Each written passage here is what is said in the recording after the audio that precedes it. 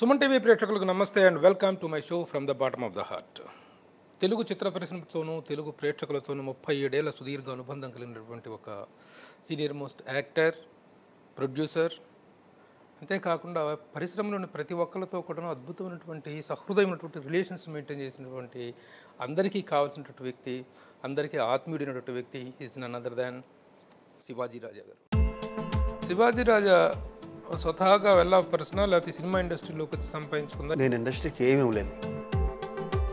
ఆర్టిస్ట్గా అయిన నందులు వచ్చినాయి, నిర్మాతగా అయిన నందులు వచ్చినాయి. నా ఫస్ట్ సినిమాకి నంది అవార్డు వచ్చింది కళ్ళు. దాని తర్వాత ప్రతి సినిమాకి వస్తున్న పెర్ఫార్మెన్స్ కనుక్కున్నా. దాని తర్వాత రికగ్నైజ్డ్గా this is my best character అని చెప్పదగినటువంటి క్యారెక్టర్ ఏంటి? ఏ కష్టపడకుండా పేరు తీసుకొచ్చిన సినిమా అది. ఏముండదు, 2 డైలాగ్ సినిమా అంతా. ఇన్ని సంవత్సరాలు ఈ జర్నీలో అద్భుతంగా సాగిపోతున్న కెరీర్లో ఒక్కసారి ఒక యాక్సిడెంట్ అనేటువంటిది మీ జీవితాన్ని ఒక కుదిపింది. ఈ క్షణం ఉన్నామా అంతే. ఇంకో నెక్స్ట్ మూవీ ఆర్టిస్ట్ అసోసియేషన్తో శివాజీ రాజా 100%. ఎందుకంటే ఇది మేము చేసామని చెప్పేటువంటి అచీవ్మెంట్స్ ఏంటి? ఎవడి వల్ల కాంతి చేశా. ఎందుకంటే చిరంజీవి గారు అప్పుడు వాళ్ళు మీకు ప్రామిస్ చేసిందంట. అప్పుడు అమెరికాలో ఒక్కో ప్రోగ్రామ్కి ₹1,00,00,000. మోహన్ బాబు గారికి నేనంటే పడదు, నాకంటే మోహన్ బాబు గారికి పడదు. మనకి చిరుతలు కొట్టడం రాదబ్బా, ఇక్కడ కొట్టాలి. శివాజీరాజు ఉన్నాడు అంటే అక్కడ ప్రతి పైసాకి లెక్క ఉంటుంది. మీ హయాంలోనే కదా శ్రీరెడ్డి ఇష్యూ జరిగింది. అమ్మాయి బాధ ఎక్స్పెక్ట్ చేయడానికి ఆ విషయంలోనే కదా ఒకసారి Pawan Kalyan movie artist association Nagababu కానీ పవన్ కళ్యాణ్ కోపం వస్తే కాస్టింగ్ కౌచ్ అనేటువంటి ఒక విషయానికి టర్న్ అయిపోయి నా అమ్మాయి మంచిగా చేసింది ఒక విధంగా. మూవీ ఆర్టిస్ట్ అసోసియేషన్ ఎలక్షన్ అనేటువంటిది ఒక బైపోల్ను తలపించే స్థాయిలో మూవీ ఆర్టిస్ట్ ఇంత దరిద్రం పట్టింది అనిపించింది. ఇంతమంది స్టార్స్ ఉన్నారు, తీసుకునే రెమ్యునరేషన్ 10% ఇచ్చిన నిజం చెప్పండి. సిపిఐ పార్టీ నారాయణ గారు చిరంజీవి గారి మీద మాట్లాడినటువంటి మాటలు చూస్తే డెఫినెట్గా 100% అవ్వాలి. చాలా రోజుల నుండి వెంటపడుతున్నాం ఒక ఇంటర్వ్యూ చేద్దామండి అని. ఏమిటి, వాట్ ఈస్ ద రీజన్? మీరు ఇంటర్వ్యూలకి వీటికి దూరంగా ఉండడానికి కారణం ఏంటి? మీడియాకి, పబ్లిసిటీకి చాలా అవేగా ఉంటున్నారు. ఫస్ట్ బద్ధకం. నెంబర్ 2 అంటే ఉన్నట్టు మాట్లాడతాం, కొంచెం ఇబ్బందిగా ఉంటుంది. అది మనకి బయట శత్రువులు ఉండరు కానీ ఇంటర్వ్యూ అయిపోయాక శత్రువులు తయారవుతారు. పైగా నీలాంటి వాళ్ళ దగ్గర చాలా జాగ్రత్తగా ఉండాలి నేను. అందుకనే 2 ఏళ్ళు అన్నది ఇంచుమించు నాతో ఇంటర్వ్యూ తీసుకుని ప్రతి వాళ్ళు వెయిట్ చేసే టైం అది. మళ్ళీ 2 ఏళ్ళ దాకా కనిపించను.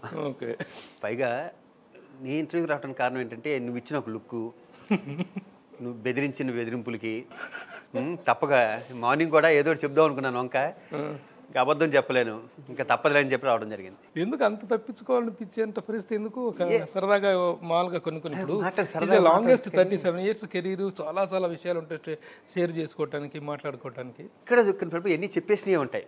ఇప్పుడు నీ ఊరు ఏదంటే ఫస్ట్ టైం భీమవరం అని చెప్తే ఇప్పుడు అదే చెప్పాలి. అందరికీ తెలిసిన విషయం.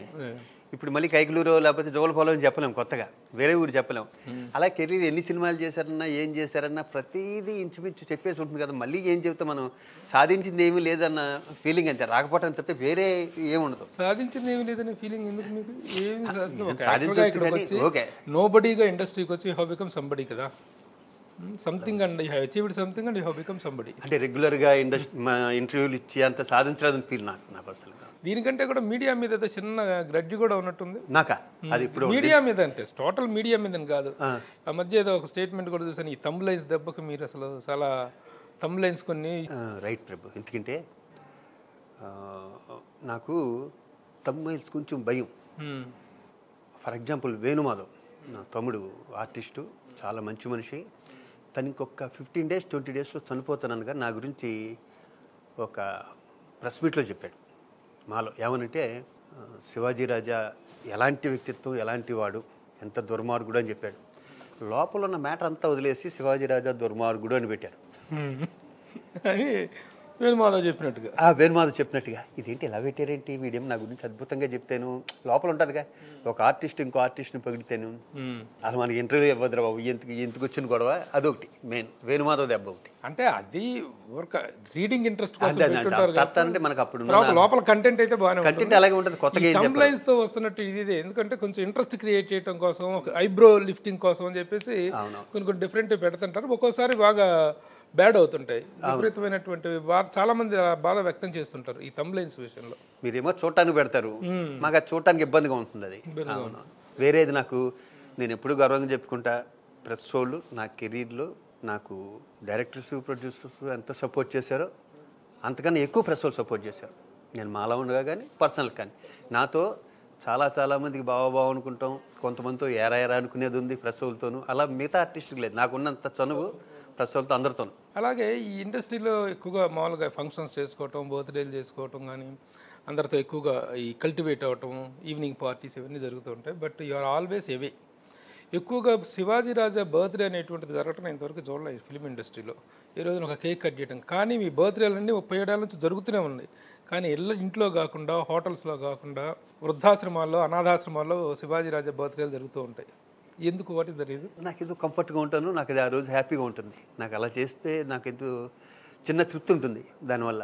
ఇప్పుడు ఇండస్ట్రీలో ఇంతకుముందు కూడా ఎవరు అడిగారు ఇదే క్వశ్చన్, ఇండస్ట్రీలో నేను చూడని బర్త్డేలు కాదు, నేను పార్టీలు కాదు, దానికన్నా కూడా ఈ బర్త్డే వాళ్ళ మధ్యం చేసుకుంటే వాళ్ళకి నేను చేస్తుంటా. వాళ్ళకి ఏదో ఫ్రిడ్జ్ కొనివ్వటం, ఆశ్రమానికి ఫ్యాన్లు పెట్టించడం, ఒక ఏసీ పెట్టించడం, ఆ రోజు మొత్తం అంతా లేకపోతే 1 వీక్ సరిపడే గ్యాస్ వాళ్ళకి ఇవ్వటం, ఇలాంటి దాంట్లో ఉన్న తృప్తి నాకు. ఇంట్లో నేను కేక్ కట్ చేసుకుని లేకపోతే నా ఫ్రెండ్స్ని 10 మందిని పిలిచి నేను చేసి ఒకసారి చేసుకున్నా.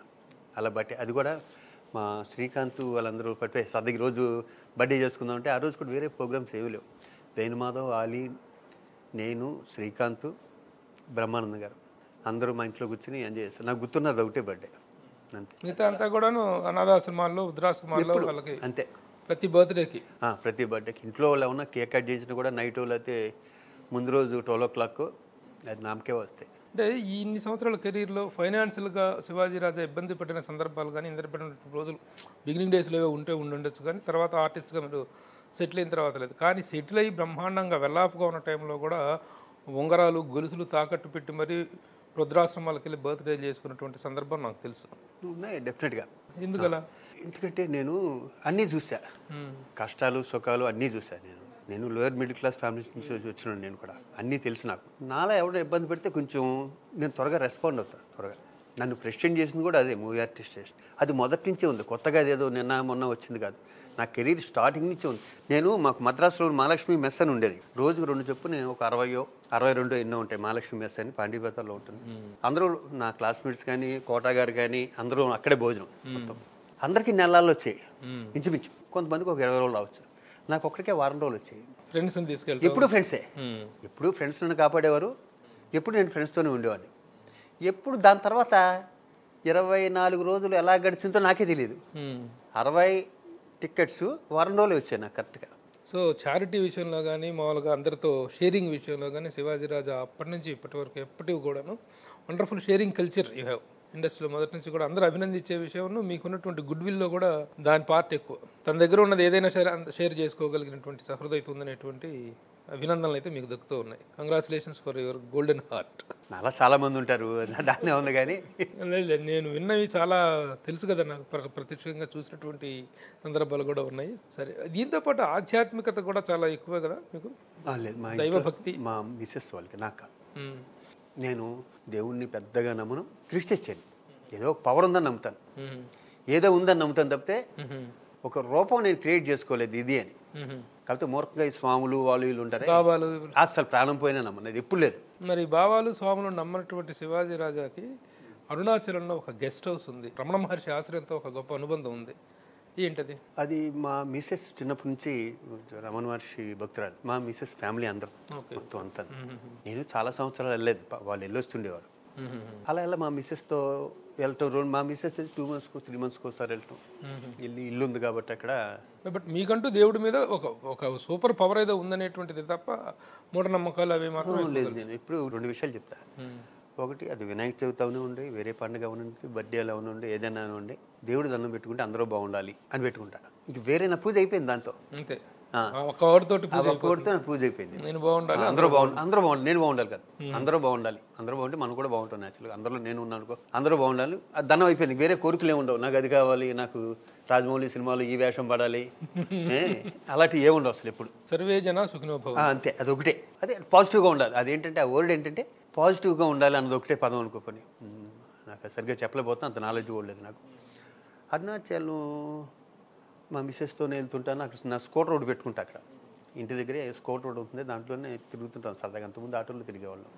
ఇంతో కనెక్ట్ అయ్యే రోడ్డుకి నాకు కంఫర్ట్గా అనిపించింది, బాగుంది అనిపించింది అక్కడ, ప్లెజెంట్గాను అది ఇది. ఇంకా అలాగే మా మిస్సెస్ ఒక 4-5 సార్లు వెళ్తుంటే మధ్యలో నేను ఒక్కోసారి వెళ్తుంటాను.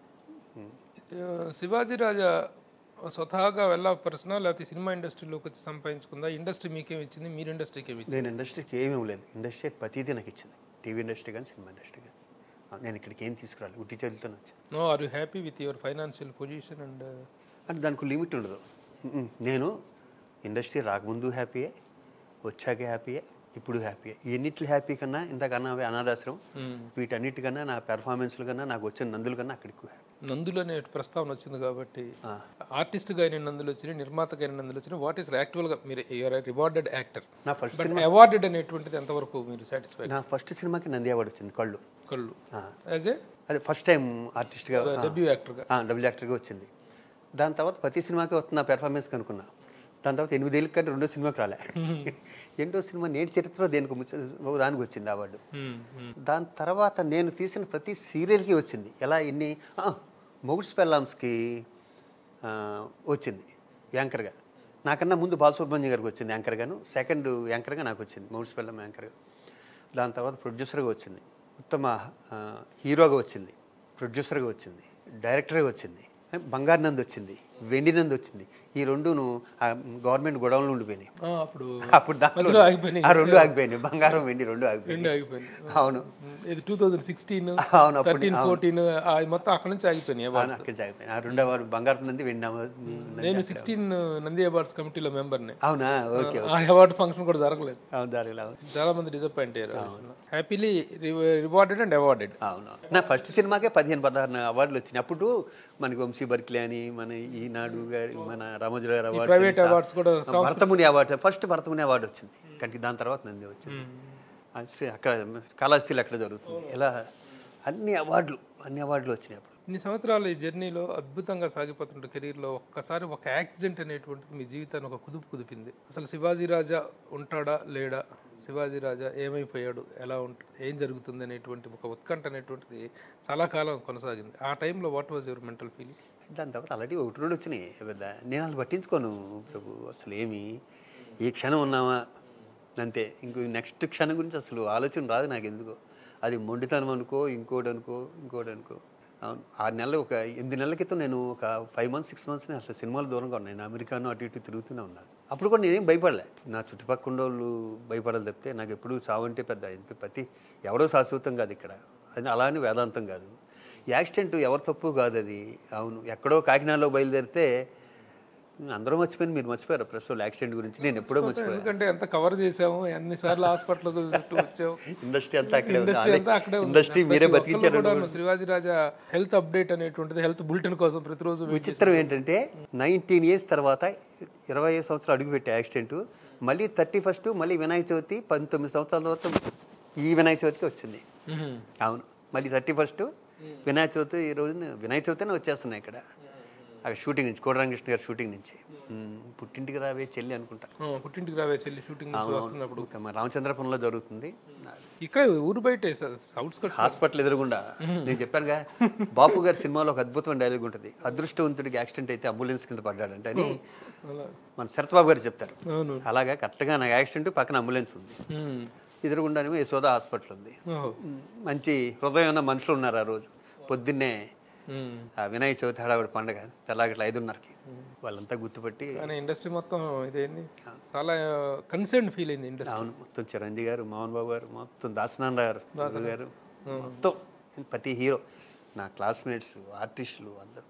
ఒక పునర్జన్మ ఆల్రెడీ చాలా వచ్చినాయి.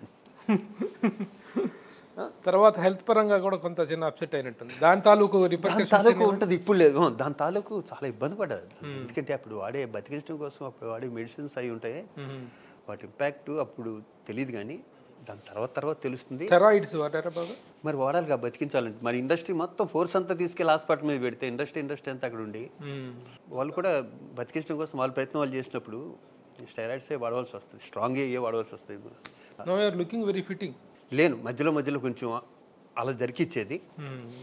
ఇప్పుడు ఆల్రెడీ అంతా. శివాజీ రాజా హీరోగా ఎంటర్ అయ్యి హీరో, కమెడియన్, క్యారెక్టర్ యాక్టర్ 3 ఫేజ్లు ఉన్నాయి మీ కెరీర్లో. అవును. వీటిలో ఏ ఫేజ్ని మీరు బాగా ఎంజాయ్ చేశారు? అసలు వాట్ ఈజ్ శివాజీ రాజా అంటే? నిజం చెప్పాలంటే నేను ఏ ఫేసే ఎంజాయ్ చేయాలి. నేను బేసిక్గాను మనకు అప్పట్లో కమెడియన్స్ తక్కువ, ఇప్పుడున్నంత లేరు. అప్పట్లో మాకు ఎవరున్నారు, కేసరి వచ్చిన బ్రహ్మానందం, నాకన్నా మా ఇద్దరికన్నా సీనియర్స్ వచ్చి సుధాకర్, అలీ చిన్నోడు, సుబ్లాకి సుధాకర్ గారు ఇలా ఉండేవారు. వాళ్ళల్లో నేను కొట్టుకు రావడానికి నా ఫేస్ యాక్సెప్ట్ చేసేది కదా కామెడీకి. అటు హీరో అవుదా ఉంటే హీరో ఏముంది అంటే అక్కడికి కృష్ణరాజు గారు లాంటి వాళ్ళు సొంతగా నాతో సినిమా తీశారు హీరో విధాత అని. ఆయన నేను తండ్రి కొడుకులు చేశాం. ఇక్కడ సక్సెస్ ముఖ్యం. ఈలోపు ఒక పెద్ద సంస్థలోను, ఇప్పుడు బొబ్బుల రాజా ఉంది ఆ టైంలోను, అదొక పెద్ద సంస్థ, రామనాయుడు గారు, సురేష్ ప్రొడక్షన్స్. దాంట్లో కామెడీ క్యారెక్టర్ పడి హీరోడికి ఫిక్స్, ఇంకోటి దొరికాడు కామెడీ అని. మనకేమో కామెడీ వచ్చేది కదా. నాకేమో సుధాకర్ని, బ్రహ్మానందాన్ని ఎవరిని ఇమిటేట్ చేయమనేవారు, మనకి ఇమిటేషన్ వచ్చేది కాదు. యాక్టింగే అంత మాత్రం, పైగా ఇమిటేషన్ అసలు వచ్చేది కాదు. ఆ ఇమిటేషన్ వచ్చేసాడు సత్యమండి. అందుకే నేను నా షేడ్ మళ్ళీ నేను తీసుకోవడానికి చాలా కాలం పట్టింది. 7-8 ఏళ్ళు నేను వేస్ట్ చేసుకున్నాను. అది వాళ్ళిద్దరినీ దాటుకుని నాకు రావాలి, ఒక 3-4 ఆర్టిస్టుని దాటుకుని నాకు రావాలి. ఆ రైటర్స్ మనం కూడా చెప్పారు, రైటర్స్ ఏమో వాళ్ళని ఉద్దేశించి రాసేవారు. కొత్తగా నేను వచ్చినోడికి రైటర్ ఎక్కదాం అంతేగా. నేను సుధాకర్ రాసుకున్నా, అదేదో చేస్తాడే, మీరు అలా చేయండి, నాకు ఎక్కడ వచ్చాను అలాగా, నన్ను చేయలేమంటే నేను చేస్తా. ఎప్పుడైతే ఈ అమృతాలు ఈ నా సొంతంగా నేను చేసుకోవచ్చు అని వచ్చిందో నా నుంచి సపరేట్ అయ్యా. మీకంటే ఒక బ్రాండ్, నేను ఏం చేసినా, విలన్ చేసినా, లేకపోతే ఇంకోటి చేసినా అది నా తరపు. రికగ్నైజ్డ్గా this is my best character అని చెప్పదగినటువంటి క్యారెక్టర్ ఏంటి? వంశీ అన్ని సినిమాలు, పెద్ద వంశీ, కృష్ణవంశీ అన్ని సినిమాలు, పెద్ద వంశీ గారి సినిమాలు కూడా మంచి క్యారెక్టర్లు వేస్తాను. కృష్ణవంశీ సినిమాలు అన్ని నాకు, నేను ఖడ్గం అన్ని, అది ఒక సీన్ అవనండి, ఫుల్ లెంగ్త్ అవనండి, ఖడ్గం నుంచి మొన్న వచ్చే నక్షత్రం వరకు. నక్షత్రం వన్ ఆఫ్ ద బెస్ట్. కృష్ణవంశీతో సాధారణంగా ఎవరికి అంతగా ఈ సెట్ అవ్వదు, అయితే గొప్ప జర్నీ ఉంటుంది. మీకు ఎలాంటి అనుబంధం కృష్ణవంశీతో? కృష్ణవంశీ నేను చాలా కంఫర్ట్, బాగా. ఎందుకంటే కెరీర్ ఫస్ట్ నుంచి తెలుసుగా. ఇప్పుడు బ్రహ్మాజీ కానీ వాళ్ళిద్దరు రూమ్మేట్స్గా ఉన్నప్పుడు, బ్రహ్మాజీ నా జూనియర్ ఫిల్మ్ ఇన్స్టిట్యూట్లో. నేను బ్రహ్మాజీ కోసం వెళ్తే ఒక వేద పండితుల్లో మూల కూర్చొని రాసుకుంటుండేవాడు ఒక వ్యక్తి, నవ్వు ఏమీ లేకుండా, ఒక విచిత్రమైన ఫేస్ పెట్టుకుని. ఆయనే కృష్ణవంశీ. మీ ఇద్దరికి పెద్ద కన్ఫ్యూజన్ ఉండేది కదా, బ్రహ్మాజీ శివాజీ. ఎప్పుడు బ్రహ్మాజీకి నాకు రవితేజకి ఇప్పటికి కొత్తగా ఉత్తేజ్ కూడా జాయిన్ అవుతాడు. ఒకసారి ఎయిర్పోర్ట్ ఏమంటే బ్రహ్మాజీ గారు బాగున్నారంటాడు, ఆయన ఏమంటే శివాజీ గారు బాగున్నారంటాడు. మీ ఇద్దరు కన్ఫ్యూజన్ చాలా ఎక్కువ కాలం నడుస్తుంది. మా ఇద్దరితో ఎక్కువ నడుస్తుంది. రాజారవీంద్ర గారు కూడా అప్పుడప్పుడు జాయిన్ అవుతుంటాడు. అరుణాచల్ వెళ్తుంటే ఏమండి రాజారవీంద్ర గారు బాగున్నారంటారు. సినిమా పరిశ్రమలో నాకు చెయ్యిచ్చి పైకి లాగిన వాళ్ళు, నేను థ్యాంక్ఫుల్గా ఉండాల్సిన వాళ్ళు వీళ్ళు అని చెప్పాల్సి వస్తే ఎవరి పేరు చెప్తారు? ఎంవి రఘు గారు. ఫస్ట్ సినిమా కళ్ళు ద్వారా first is your God father are what ever. MV Raghu గారు ఒక సినిమా చేసిన అయింది. నెక్స్ట్ రంగనాథ్ గారి పేరు చెప్తాను, ఎందుకంటే నన్ను హీరోగా పెట్టి సినిమా తీస్తారని 3 ఏళ్ళు నేను వద్దనే ఉంది. మొగుడ్స్ పెళ్ళాం సినిమా ఆర్టిస్ట్ రంగనాథ్ గారు. మొగుడ్స్ పెళ్ళాం సీరియల్స్ చేసి ఆయన ఒకే సినిమా డైరెక్ట్ చేశారు, రంగనాథ్ గారి పేరు. మిగతా అందరూ నీకు తెలియదు. Okay, part of the game. SV Krishna Reddy గారు, కృష్ణవంశీ, రాఘవేంద్ర గారు, కోటరామకృష్ణ గారు, కోదండరామరెడ్డి గారు, అందరు సినిమాలు చేశారు. విశ్వనాథ్ గారు, కె విశ్వనాథ్ గారు. లైఫ్లో టర్నింగ్గా అనిపించినటువంటి character, this is the character నాకు మంచి ఫెచ్చింగ్ ఇచ్చింది అనేటువంటి క్యారెక్టర్ అండి. Number one. ఎందుకంటే అప్పుడు దాకా రకరకాల క్యారెక్టర్, అప్పటికి చాలా బిజీ. నేను నెంబర్ 1 టైంకి అసలు డేట్లు అడ్జస్ట్ చేయాలన్నంత బిజీ అప్పటికే. ఏ కష్టపడకుండా పేరు తీసుకొచ్చిన సినిమా అది. ఏం ఉండదు, 2 డైలాగులు సినిమా అంతా. తాజ్మహల్కి దారేటు. సేమ్ అది ముత్యాల ముగ్గులోను నూతన ప్రసాద్ గారి క్యారెక్టర్ కొంచెం ఆ షేడే ఉంటుంది. అది దాని తర్వాత ఇంకెప్పుడు వెనక్కి తిరిగి చూసుకోవాలి. అంతకుముందు బిజీ, కానీ బొబ్బుల రాజు అన్నీ టోటల్గా ఒక 300-400 ఫిలిం, 400 చేంజ్. ఇక నిర్మాతగా ఒక 10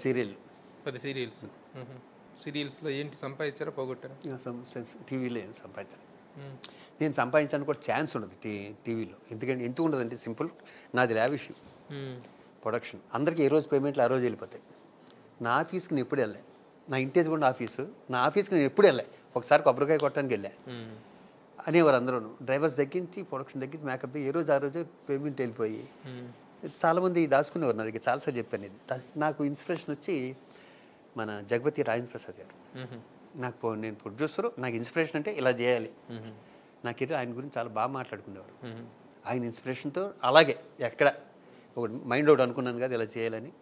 మనకి ఒక సీరియల్కి 1 లక్ష రూపాయలు ఇస్తారు ప్రొడక్షన్. నేను అప్పటికే చాలా తీసుకుంటున్నా ఆర్టిస్ట్గా. నా యూనిట్ని కాపాడుకోవడం తీసింది. నా యూనిట్, నా హెల్దీనెస్, నా మేకప్ మెన్. మళ్ళీ మొన్న కోవిడ్లో చనిపోయాడు 30 years నుంచి తనే నాకు మేకప్ మెన్. వాళ్ళంతా నాకు సరదాగా ఉంటుంది. నా షూటింగ్ చెడగొట్టుకుని చేసుకున్నాను. ఎందుకంటే నేను ఏది చేసిన వీక్లీ వన్సే. అవును. ఈవి రాజేంద్ర ప్రసాద్ గారు ఇన్స్పిరేషన్ అని చెప్పేస్తే ఆయన most successful director and producer. అవును. మన ఆయన ఇన్స్పిరేషన్ అని చెప్పేసి సినిమాల్లో సీరియల్స్లో డబ్బులన్నీ పోగొట్టుకున్నారని చెప్పి ఆయన పోగొట్టుకున్నారు. ఆయన ఎవరు పాపం సంపాదించాడు ఆయన రాజేంద్ర ప్రసాద్ గారు.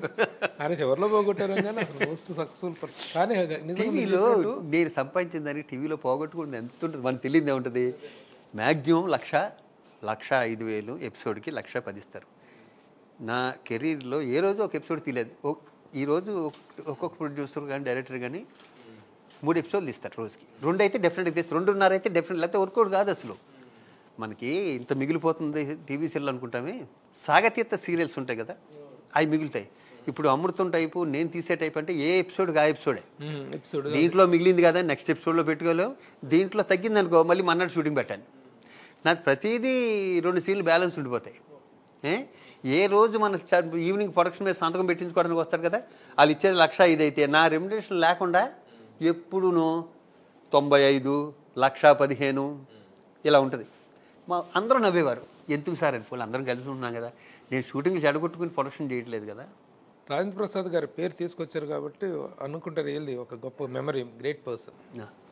నిజంగా అలాంటి హోస్ట్ ఎవరు ఉండరు ఇండస్ట్రీలో. ఎవరు వెళ్ళినా సరే ఆయన ఆతిథ్యంగా, అది కూడా చాలా గొప్ప గొప్ప గ్రేట్ హ్యూమన్ బీయింగ్. ఆయన అన్నమాట కూడా చెప్తాను. నాతో ఆయన సినిమా కూడా చేశాను నేను.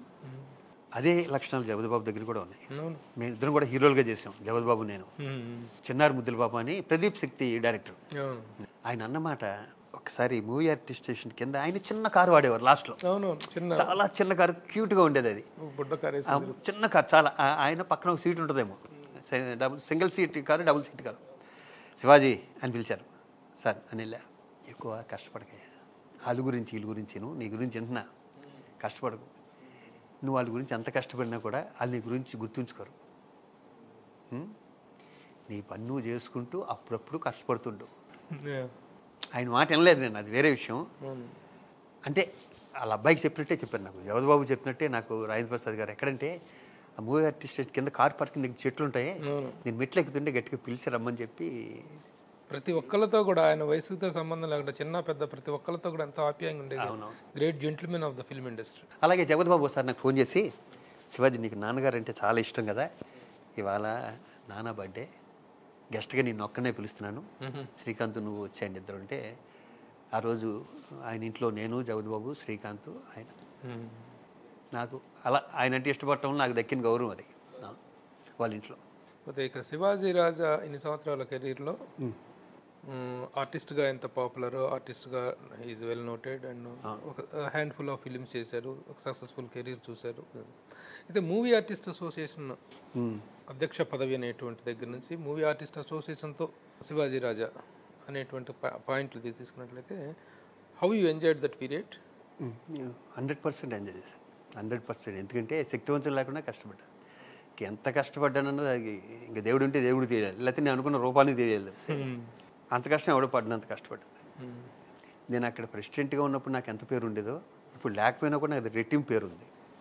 అది ఎన్ని విధాలుగా అర్థం చేసుకున్నా కూడా, నేను అక్కడ లేకపోయినా కూడా నన్ను గుర్తు చేసుకునే వాళ్ళు మెంబర్స్ అంతా ఇప్పటికీ, సార్ మీరు చేసినప్పుడు అలా ఉండేది సార్, మీరు చేసినప్పుడు ఇలా ఉండేది సార్. ఇప్పుడు రోజులు ఏం చేయట్లేదు, నేను ఎవడు కష్టపడతాడు, ఒక్కొక్క స్టైల్ ఒక్కొక్కటి. నేను ఒక పదవి కాదు కదా అక్కడ చేసింది.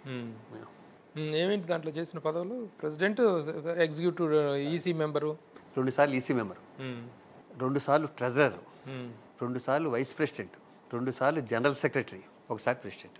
సో ఆల్మోస్ట్ కెరీర్లో చాలా భాగం మూవీ ఆర్టిస్ట్ అసోసియేషన్తో అనుబంధంగా. అది అప్పుడు యాక్సిడెంట్ అయింది కదా, మా యాక్సిడెంట్ పీరియడ్లో అక్కడే ఉండేవాడిని. అలానే 10 మందికి చేయొచ్చు అన్నది. మీ టైంలో మేజర్గా ఇది మేము చేసామని చెప్పేటువంటి అచీవ్మెంట్స్ ఏంటి? ఎవరి వల్ల కాంతి చేశా. ఎందుకంటే చిరంజీవి గారు సైరా షూటింగ్లో బిజీగా ఉంటే, అన్నయ్య అమెరికా వెళ్తే ఇంత అమౌంట్ వస్తుంది, నేను ఏ రోజు వరకు మిమ్మల్ని ఏం అడగలేదు. ఆయన అన్నారు అన్నమాట, నేను అనుకున్నా ఎప్పుడు ఏం అడగలేదురా నువ్వు అని. పరుచుడు వెంకటేశ్వర గారు పెద్ద అన్నయ్య చిరంజీవి గారితో చాలా బాగా చేస్తున్నాడు, ఒకడు ప్రతిదీ మేదేసుకుని చేస్తున్నాడు, మీరు వస్తే చాలా హ్యాపీ ఫీల్ అవుతాడు. వచ్చినప్పటి నుంచి కారులో అన్నయ్యని ఎలా ఒప్పించాలో పక్కన సైరా షూటింగ్ జరుగుతుంది అంటేనే ఉన్నాడు అన్నారు. నాకు కొంచెం టైం కావాలన్నారు. లేదన్నా మీరు ఎస్ఆర్ నువ్వు ఇప్పుడు చెప్పేయండి, నేను వాళ్ళతో చెప్పేస్తాను అన్న. అవునరా నువ్వు ఎప్పుడు నన్ను ఏం అడగలేదు ఈరోజు వరకు. నేను రావాలంటే దీంట్లో ఇంకొక ఇబ్బంది కూడా ఉంది. ఒక సీనియర్ నటి, నాతో చాలా సినిమాలు చేసిన ఒక హీరోయిన్, ఇప్పుడు నేను నీకు ఎలా అయితే రెండు సంవత్సరాలు ఇబ్బంది పెట్టాను ఈ ఇంటర్వ్యూ కోసం, అలా నన్ను ఒక 2 years హీరోయిన్ అమెరికాలో ఎలా ఫంక్షన్ చేస్తాను. తమిళ్ ఆవిడ పేరు చెప్పకూడదు. ఇప్పుడు ఆవిడకి 2 ఏళ్ళ నుంచి ఆవిడ అడుగుతుంది, ఆవిడకి రాకుండా ఇప్పుడు నువ్వు అడగగానే నీకు వచ్చానుకో ప్రాబ్లమ్స్ వస్తాయి మోరా అని. ప్లీజ్ అనే ఆయనతో నేను ఎంత ఎక్కువసేపు మాట్లాడు, మీ అందరికీ తెలుసుగా నేను చాలా కామ్గా ఉంటుంది. సర్లే నేను రేపు చెప్తాలే అన్నారు. రేపు ఫోన్ చేసి ఏర్పాటు చేసుకో. ఏర్పాటు చేసుకున్న దగ్గర నుంచి ఇంకా శత్రువులు ఉంటారుగా పక్కన, ఎన్ని రకాల ఇబ్బందులు పెట్టాలి పాపం. ప్రతి ఏ ఇబ్బంది అయినా సరే శ్రీకాంత్ నేను పరుచూరి వెంకటేశ్వర గారు వెళ్ళి ఆయనతో అన్న ఇబ్బందులు వస్తున్నాయి, ఎక్కడ ఫంక్షన్ చేయాలనుకున్నాను కదా, నేను వస్తా అనుకున్నాను కదా, చేసేయి. ఇంకెవరెవరు వస్తున్నారు అన్న, ఇంతమంది హీరోయిన్స్ వస్తున్నారు, ఇంతమంది హీరోస్ వస్తున్నారు, ఇలా జబర్దస్త్ నుంచి ఒక 2-3 ఇక్కడి నుంచి కింద అందుకు పోయి చేశాను, ఎక్కువ స్ట్రెయిన్ అవ్వకు అన్నారు. అప్పుడు వాళ్ళు మీకు ప్రామిస్ చేసిందంతా అప్పుడు అమెరికాలో ఒక్కో ప్రోగ్రామ్కి ₹1,00,00,000 ఒక ప్రోగ్రామ్ చేసాం. ఆయన ఎంత గొప్ప మాట అన్నాడంటే, ఇది కూడా ఇంతకుముందు చెప్పాను. ఒకసారి డాలస్లో ప్రోగ్రాము, అక్కడ ఏంటంటే ఓన్లీ సాటర్డే సండేనే ఖాళీగా ఉంటారు. దాంట్లో సాటర్డే కన్వీనియంట్గా ఉంటుంది అనుకుంటే వాళ్ళకి, మళ్ళీ ఎవరి డ్యూటీ వాళ్ళు వెళ్ళిపోతారు, పట్టించుకోరు. ఓ పని చేద్దాం, ఆయన సైరా బిజీలో విపరీతమైన షెడ్యూల్ బిజీ, ఈ సాటర్డే చేశాక మీరు ఉండిపోండి శివాజీ, నువ్వు ఉండిపో అక్కడ, నేను వచ్చేస్తా, మళ్ళీ సాటర్డే నేను వస్తా అన్నారు. దానం పెట్టి వద్దులేండి, ఒక ప్రోగ్రామే చేద్దాం అని అగ్రిమెంట్ ఒక ప్రోగ్రామ్ చేసాం. ఆయన మధ్యలో ఆయన అన్నారు, ప్రభాస్ వీళ్ళందరూ అన్నారు పాపం, ఏమని ఎందుకండి ₹1,00,00,000 మేము ఇచ్చేస్తాం. కానీ నాకేంటంటే అందరు హీరోలు పాపం, బాలయ్య బాబు నువ్వు ఎక్కడికంటే అక్కడికి వస్తా అన్నాడు, మోహన్ బాబు గారు కూడా దుబాయ్ వస్తున్నాడు. ఆయన పైన అంటే పడదు ఆయనకి, మోహన్ బాబు గారికి ఇష్టం ఉండదు. అదంతే అది ఎందుకు నీకు పడుతుంది, నాకు పడదు. మోహన్ బాబు గారికి నేనంటే పడదు, నాకంటే అదే పెట్టు అని చెప్పిన ఏకైక వ్యక్తి శివాజీ రాజు. అంటే ఎందుకు ఇష్టం ఉండదు అంటే మళ్ళీ ఫోన్ చేస్తారు తమ్ముడు అని. ఎప్పుడన్నా నేను మాట్లాడినా కూడా అదే మాట్లాడొద్దు అంటారు. ఇప్పుడు నా ప్రవర్తన ఎలా మార్చుకుంటా నేను, నాకు ఇష్టం ఉన్నది ఇష్టం అని చెప్తా, ఇష్టం లేదు ఇష్టం లేదని చెప్తా. ఇప్పుడు ఆయన సాటిస్ఫై చేయడానికి కాదు కదా ఇండస్ట్రీకి వచ్చింది, నాకంటూ ఒకటి ఉంటుందిగా అని.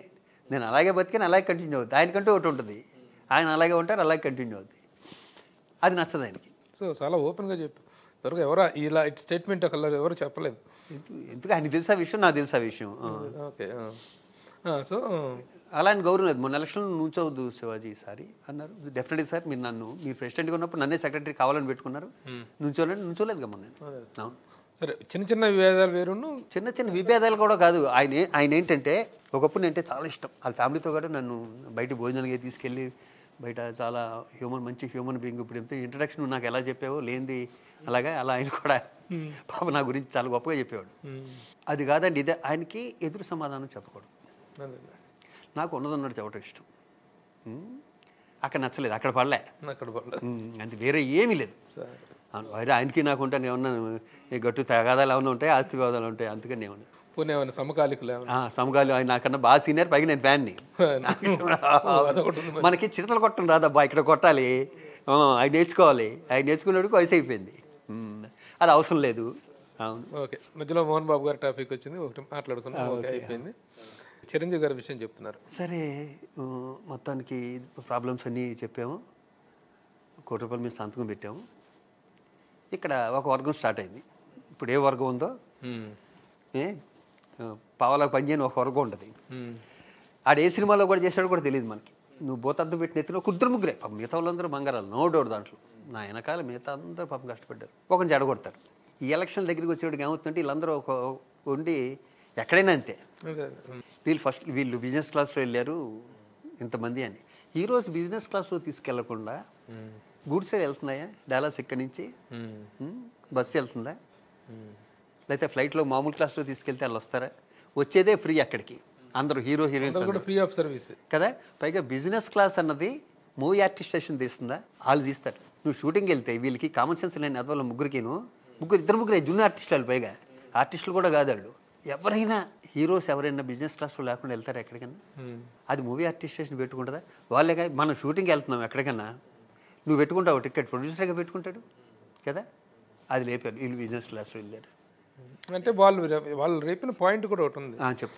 బిజినెస్ క్లాస్లో ఇప్పుడు చిరంజీవి గారు లాంటి వాళ్ళు ఏ క్లాస్ స్టార్స్, ఓకే, పెద్ద యాక్టర్స్, సీనియర్ యాక్టర్స్ వెళ్ళారంటే ఓకే, చిన్న చిన్న యాక్టర్స్ని కూడా బిజినెస్ క్లాస్లో తీసుకెళ్ళి ఒక్కడెళ్ళే ఎవరు వెళ్ళారు చెప్పండి? బిజినెస్ క్లాస్లో వెళ్ళిన వాళ్ళు ఎవరు? చెప్తా. ఎకనామీలో వెళ్ళిన వాళ్ళు ఎవరు చెప్పండి? ఎకానమీ క్లాస్లో వెళ్ళిన వాళ్ళు ఎవరు? ఏడి శ్రీరామ్. ఎవరు ఎకానమీలో చెప్పింది ఎకానమీ, ఏడి శ్రీరామ్ గారు, ఉత్తేజు, ఆలీ. ఆలీ కన్నా పెద్ద ఆర్టిస్టులు వీళ్ళు, ఈ బొగడగాళ్ళు. ఆలీ కన్నా సీనియర్స్ ఉన్నారు అక్కడ. ఆలీకి ఉన్న దాంట్లో 1% ఉంటుంది వీళ్ళు ఎవరికైనా ఏదైతే ఏ విషయంలో ఉన్నా సరే. ఆలీ, ఉత్తేజు, నాగినీడి గారు, బెనర్జీ, వీళ్ళంతా ఎకానమీలో వెళ్ళారు. నేను బిజినెస్ క్లాస్.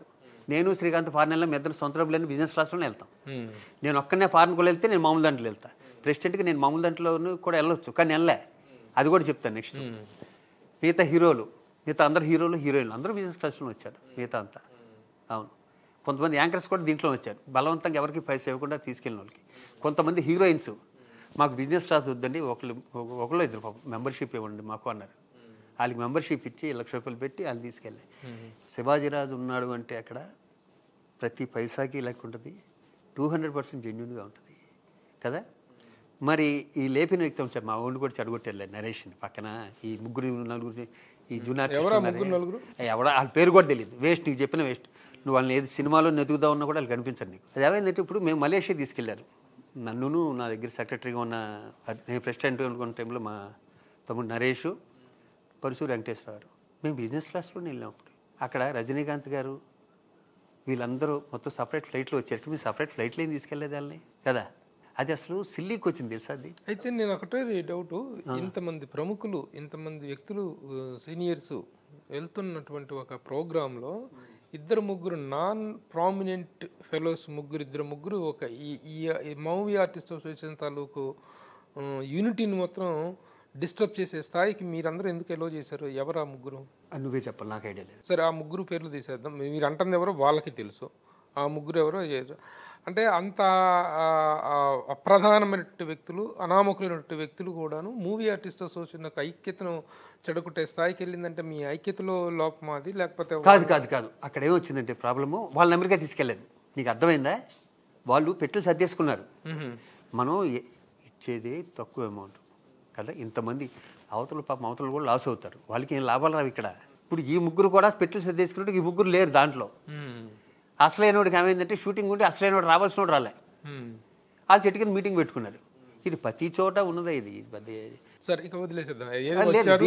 దీంట్లో వాళ్ళు నా రోజు ఫోన్లో టచ్లోనే ఉంటారు వాళ్ళు. అన్నగారు మీరు ఉండేటప్పుడు ఎలా ఉందని. ఏమి లేదు, మళ్ళీ నేను వస్తే మళ్ళీ అడిగి రావాలి కదా నా దగ్గరికి. నీకు అర్థమైందా? వాళ్ళకి ఏదో గుర్తింపు రావాలి. ఇక్కడ 10 మందితోనే కొంచెం వెనకాల ఫోటోలు దిగుతున్నారు వీళ్ళతో. ఏది ఏమైనప్పటికీ ఒక మంచి ప్రయోజనం కోసం ఆశించి చేసినటువంటి ఆ ప్రోగ్రాంలో ₹1,00,00,000 డబ్బులు అయితే వచ్చినాయి, కానీ మూవీ ఆర్టిస్ట్ ప్రతిష్టకు మాత్రం ₹1,00,00,000 నష్టం జరిగిందని చెప్పి. 10 కోట్లు జరిగింది. 10 కోట్ల నష్టం. కోట్లు కాదు, ఎందుకు చెప్పంటా. ఇంకే హీరో వస్తారు నెక్స్ట్? మహేష్ బాబు గారు ఒప్పుకున్నారు, మన ప్రభాస్ గారు ఒప్పుకున్నారు, బాలయ్య బాబు గారు ఒప్పుకున్నారు, మోహన్ గారు. వీళ్ళు ఎందుకు వస్తారు? ఇంత గొడవ జరిగి ఇలా జరుగుతుంటే ఎందుకు వస్తారంటున్నా. అందుకని ఇప్పుడు నేనేం చేస్తానంటే నెక్స్ట్ ప్రెసిడెంట్ అయ్యాననుకో, ఫస్ట్ ఆ ముగ్గురిని తీసేస్తా. వెరీ సింపుల్ అనమాట. ఎందుకంటే దరిద్రాలని తుడిచేసామంటే అసోసియేషన్ బాగుపడుతుంది. నెక్స్ట్ ప్రెసిడెంట్ అయ్యే అవకాశాలు, ఛాన్సెస్ ఉన్నాయా? లేదు, ఏమో చెప్పను. రేపు ఏం జరుగుతుంది ఏం చెప్పను. రేపు ఏం జరుగుతుంది ఏం చెప్పలేం కదా. యూనియన్స్ అన్నింటిలో కూడాను ముఖ్యంగా ఈ మూవీ ఆర్టిస్ట్ అసోసియేషన్లో కానీ, ఫిలిం నగర్ కల్చరల్ సెంటర్లో కానీ శివాజీ రాజా పేరు చెప్తే బ్రహ్మాండమైన మెజారిటీలు. ఇప్పుడు FNCC వైస్ ప్రెసిడెంట్గా మీరు పోటీ చేసేంత వరకు ఎవరికి రానంత మెజారిటీతో మీరు గెలిచారు. నేనంటే నేచురల్గాను నేను హామ్లెస్ ఫెలోని, ఏ పని అయినా మేధస్సుకు చేస్తానే. ఇదే కదా ఏదైనా సరే, దాంట్లో ఉండక్కర్లేదు. ఆ పేరైతే ఉంది. ఓకే, సంతోషం. లేకపోతే అంత మెజారిటీ ఓడిపోవచ్చు. అంతకుముందు ఓడిపోయింది ఫిలిం నగర్, ఓడిపోయింది అంతకుముందు కూడా ఓడిపోయింది. అలాంటి నగ్గటం గెలవటం అన్నది మన ఆపోజిట్ పర్సన్ మన మీద నుంచిన వాళ్ళని బట్టి ఉంటుంది. లేకపోతే అప్పుడున్న ఇప్పుడు ఏంటి ఎవరైతే బాగుంటుంది దాని ప్రకారం. ఇంత సర్వీస్ చేశాక కూడా ఓడిపోయిన తర్వాత మీ ఫీలింగ్ ఏంటి? ఏమి లేదు. అరే ఇంత కృతజ్ఞతహీనంగా ఉంటారా? రోజు బాధపడతాం, 2 రోజులు బాధపడతాం. నేను శ్రీకాంత్ ఇద్దరం ఓడిపోయేవాడికి మా ఇద్దరం ఫస్ట్ నాకైతే నవ్వు వచ్చింది. ఇంకెక్కువ కష్టపడకన్నాడు శ్రీకాంత్. ఎక్కువ కష్టపడుకుంటా నువ్వు అనవసరంగాను అన్నాడు. నెక్స్ట్ నేను వదిలేసి వచ్చాను అని ఉంచున్నాడు. నిల్చున్నాడు, గెలిచాడు, రిజైన్ చేశారు. కానీ ఆ తర్వాత పరిణామాలు ఓకే తెలిసినటువంటి తర్వాత ఏదైనా నాకు మంచి చేద్దాం. విష్ణు ఉన్నాడు, ఏదో పాపం చేద్దాం అనుకున్నా ఫోన్ చేస్తాను విష్ణు, అంకుల్ ఇలా జనరల్ బాడీ పెడుతున్నాం మీరు రండి, లేకపోతే పలానా చేద్దాం. నేను విష్ణుతో అన్నా, విష్ణు నేను లండన్ ప్రోగ్రామ్ ఏదో ఉంది చెయ్యండి, బిజినెస్ క్లాస్లో తీసుకెళ్ళమ్మా అంటే పక్క నవ్వాడు. ఏంటంటే మోహన్ బాబు గారు లేకపోతే విష్ణు మామూలు క్లాస్లో వెళ్తారా చెప్పుకోటరా అవునా, మొన్న అడిగిన వాళ్ళని పక్కన ఉన్న వాళ్ళని వాళ్ళకి అప్పుడు తెలిసి వస్తుంది ఓహో కరెక్టే కదా అని. మీ హయాంలోనే కదా శ్రీరెడ్డి ఇష్యూ జరిగింది. అసలు దాన్ని గోటితో ఏదైనా గొడ్డల దాకా తెచ్చుకోవాల్సిన పరిస్థితి ఎందుకు వచ్చిందండి? అసలు ఏం వై అంత రప్చర్ అయిపోయేది ఒక నేషనల్ వైడ్ ఇష్యూగా మారేంత మ్యాటర్గా పారిపోవడం కారణం ఏంటి? నేను ఆ రోజు అసలు ఊళ్ళో లేను. నేను ఎప్పుడు రోజు ఆఫీస్కి వచ్చామని ఆ రోజు రాలే. నేను దీంట్లోనే చూశాక కొంతమంది వర్గం వచ్చి మెంబర్షిప్ ఇవ్వద్దంటారు. మనకున్న రూల్ ప్రకారం ఓ హీరోయిన్గా ఓ సినిమా చేసినా, హీరోగా ఓ సినిమా చేసినా, క్యారెక్టర్ ఆర్టిస్ట్గా ఇంచుమించు ఒక 8 సినిమాలు చేసినా మెంబర్షిప్ ఇవ్వాలి. అమ్మాయి మెంబర్షిప్ గురించి కూడా కాదు స్టార్టింగ్ వచ్చింది. ఎవరో ఇబ్బంది పెట్టారు, ఇలా అయింది, ఇండస్ట్రీ పట్టించుకోవట్లేదు తప్పితే ఒక మూవీ ఆర్టిస్ట్ స్టేషన్ దగ్గర కాదు. అమ్మాయి నిరసన దాని మీద కాదు కాదు ఓవరాల్ ఫ్రస్ట్రేషన్. ఆర్టిస్ట్ కాబట్టి మూవీ ఆర్టిస్ట్ స్టేషన్ మీద, అమ్మాయి ఆర్టిస్ట్ కాబట్టి మూవీ ఆర్టిస్ట్ స్టేషన్కి వస్తుంది తప్పితే అమ్మాయి బాధ ఎక్స్పెక్ట్ చేయడానికి ఫిల్మ్ ఇండస్ట్రీలో సెంట్రల్లో ఉండే chamber, producer council, movie artist station దాంట్లో ఉంటుంది అంతే. సెంటర్ పాయింట్ కాబట్టి అమ్మాయి ఆర్టిస్ట్ వచ్చింది తప్పితే అమ్మాయి వచ్చింది మూవీ ఆర్టిస్ట్ స్టేషన్ మీద యుద్ధానికి కాదు. అమ్మాయి వచ్చింది న్యాచురల్గా 24 క్రాఫ్ట్లు ఉంటే జరిగింది. ఆ తర్వాత కూడా అంత దూరం పోయింది ఎందుకు మ్యాటర్? ఎటేటో తిరిగింది మధ్యలో. రామ్ గోపాల్ వర్మ ఆయన ఎటో తిప్పాడు, రాంగ్ డైరెక్షన్ ఎటో చేసి చెప్తే చాలా సంవత్సరాలు అయిపోయింది కదా, నాకు గుర్తుందే చెప్పాను నీకు. ఆ విషయంలోనే కదా ఒకసారి Pawan Kalyan movie artist association వచ్చారు. ఆ అమ్మాయి ఏదో నేను షూటింగ్లో ఉన్నాను, ఫోన్ చేస్తే పవన్ వచ్చి సార్ ఇక్కడ పవన్ కళ్యాణ్ గారు వచ్చారండి, కేకలు పెడుతున్నారు, మీరు మిమ్మల్ని అడుగుతున్నారు సార్ రమ్మంటున్నారు. మా ఇద్దరిది మంచి రిలేషన్. పవన్ది నాది మద్రాసులో బాగా ఇద్దరు. మొన్న కూడా ఆయన గుర్చేశాడు పవన్ కళ్యాణ్, మీ ఇద్దరు ఇలా ఉండేవాళ్ళు అని. శరత్ మరాలతో చెప్తున్నా, శివాజీ నేను ఇలా ఉండేవాళ్ళు మద్రాసులో అని. వాళ్ళ ఫ్యామిలీతో నాకు మొదటి నుంచి బాగా నాగబాబు కానీ చిన్నవి ఈ మూవీ ఆర్టిస్ట్ స్టేషన్ గొడవలతోనే రప్చర్ తప్పితే వేరే నాకు పర్సనల్గా ఎవరితోనే గొడవ ఉండదు ఇండస్ట్రీలో. తను ఎందుకు వచ్చాడో ఈ రోజు వరకు నాకు తెలియదు. ఈ రోజు వరకు నాకు పవన్ కళ్యాణ్ అక్కడికి వచ్చి నన్ను ఎందుకు పిలిచాడు, అసలు ఏం జరిగింది, ఏదా కంప్లైంట్, నేను కంప్లైంట్ ఇవ్వలేదు అనుకున్నాడు పవన్ కళ్యాణ్. నేను కంప్లైంట్ ఎవరికి కంప్లైంట్ కోర్టులో ఇవ్వలేదు, ఇది అనుకున్నా. కానీ మూవీ ఆర్టిస్ట్ స్టేషన్ తన పని తను చేసుకెళ్ళిపోతుంది. ఎవరున్నా ప్రెసిడెంట్, ఎవరున్నా ఎవరు సెక్రటరీ ఉన్నా ఎవరి మీద కంప్లైంట్ ఇవ్వాలని శ్రీరెడ్డి గారు ఇవ్వలేదు అన్న భావం నేను అనుకుంటున్నా. యాక్షన్ తీసుకోలేదు. ఆ అమ్మాయి ఏమో యాక్షన్ తీసుకున్నారని అమ్మాయి, ఈయనేమో యాక్షన్ తీసుకోలేదని ఇతను. మధ్యలో ఎవరు నలుగుపోతారు? చెప్పేవాడు ఒకడు ఉండాలి కదా. సెక్రటరీ జంపు, నేచురల్గా అన్ని సెక్రటరీ చూసుకోవాలి. సెక్రటరీ నరేష్.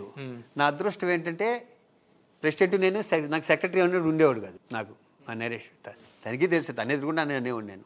నేను చెబుదామంటే అవతల వ్యక్తి ఇనే టైపు కాదు. పవన్ కళ్యాణ్ నా దగ్గర నుంచి పూర్తిగా రావాలి కదా.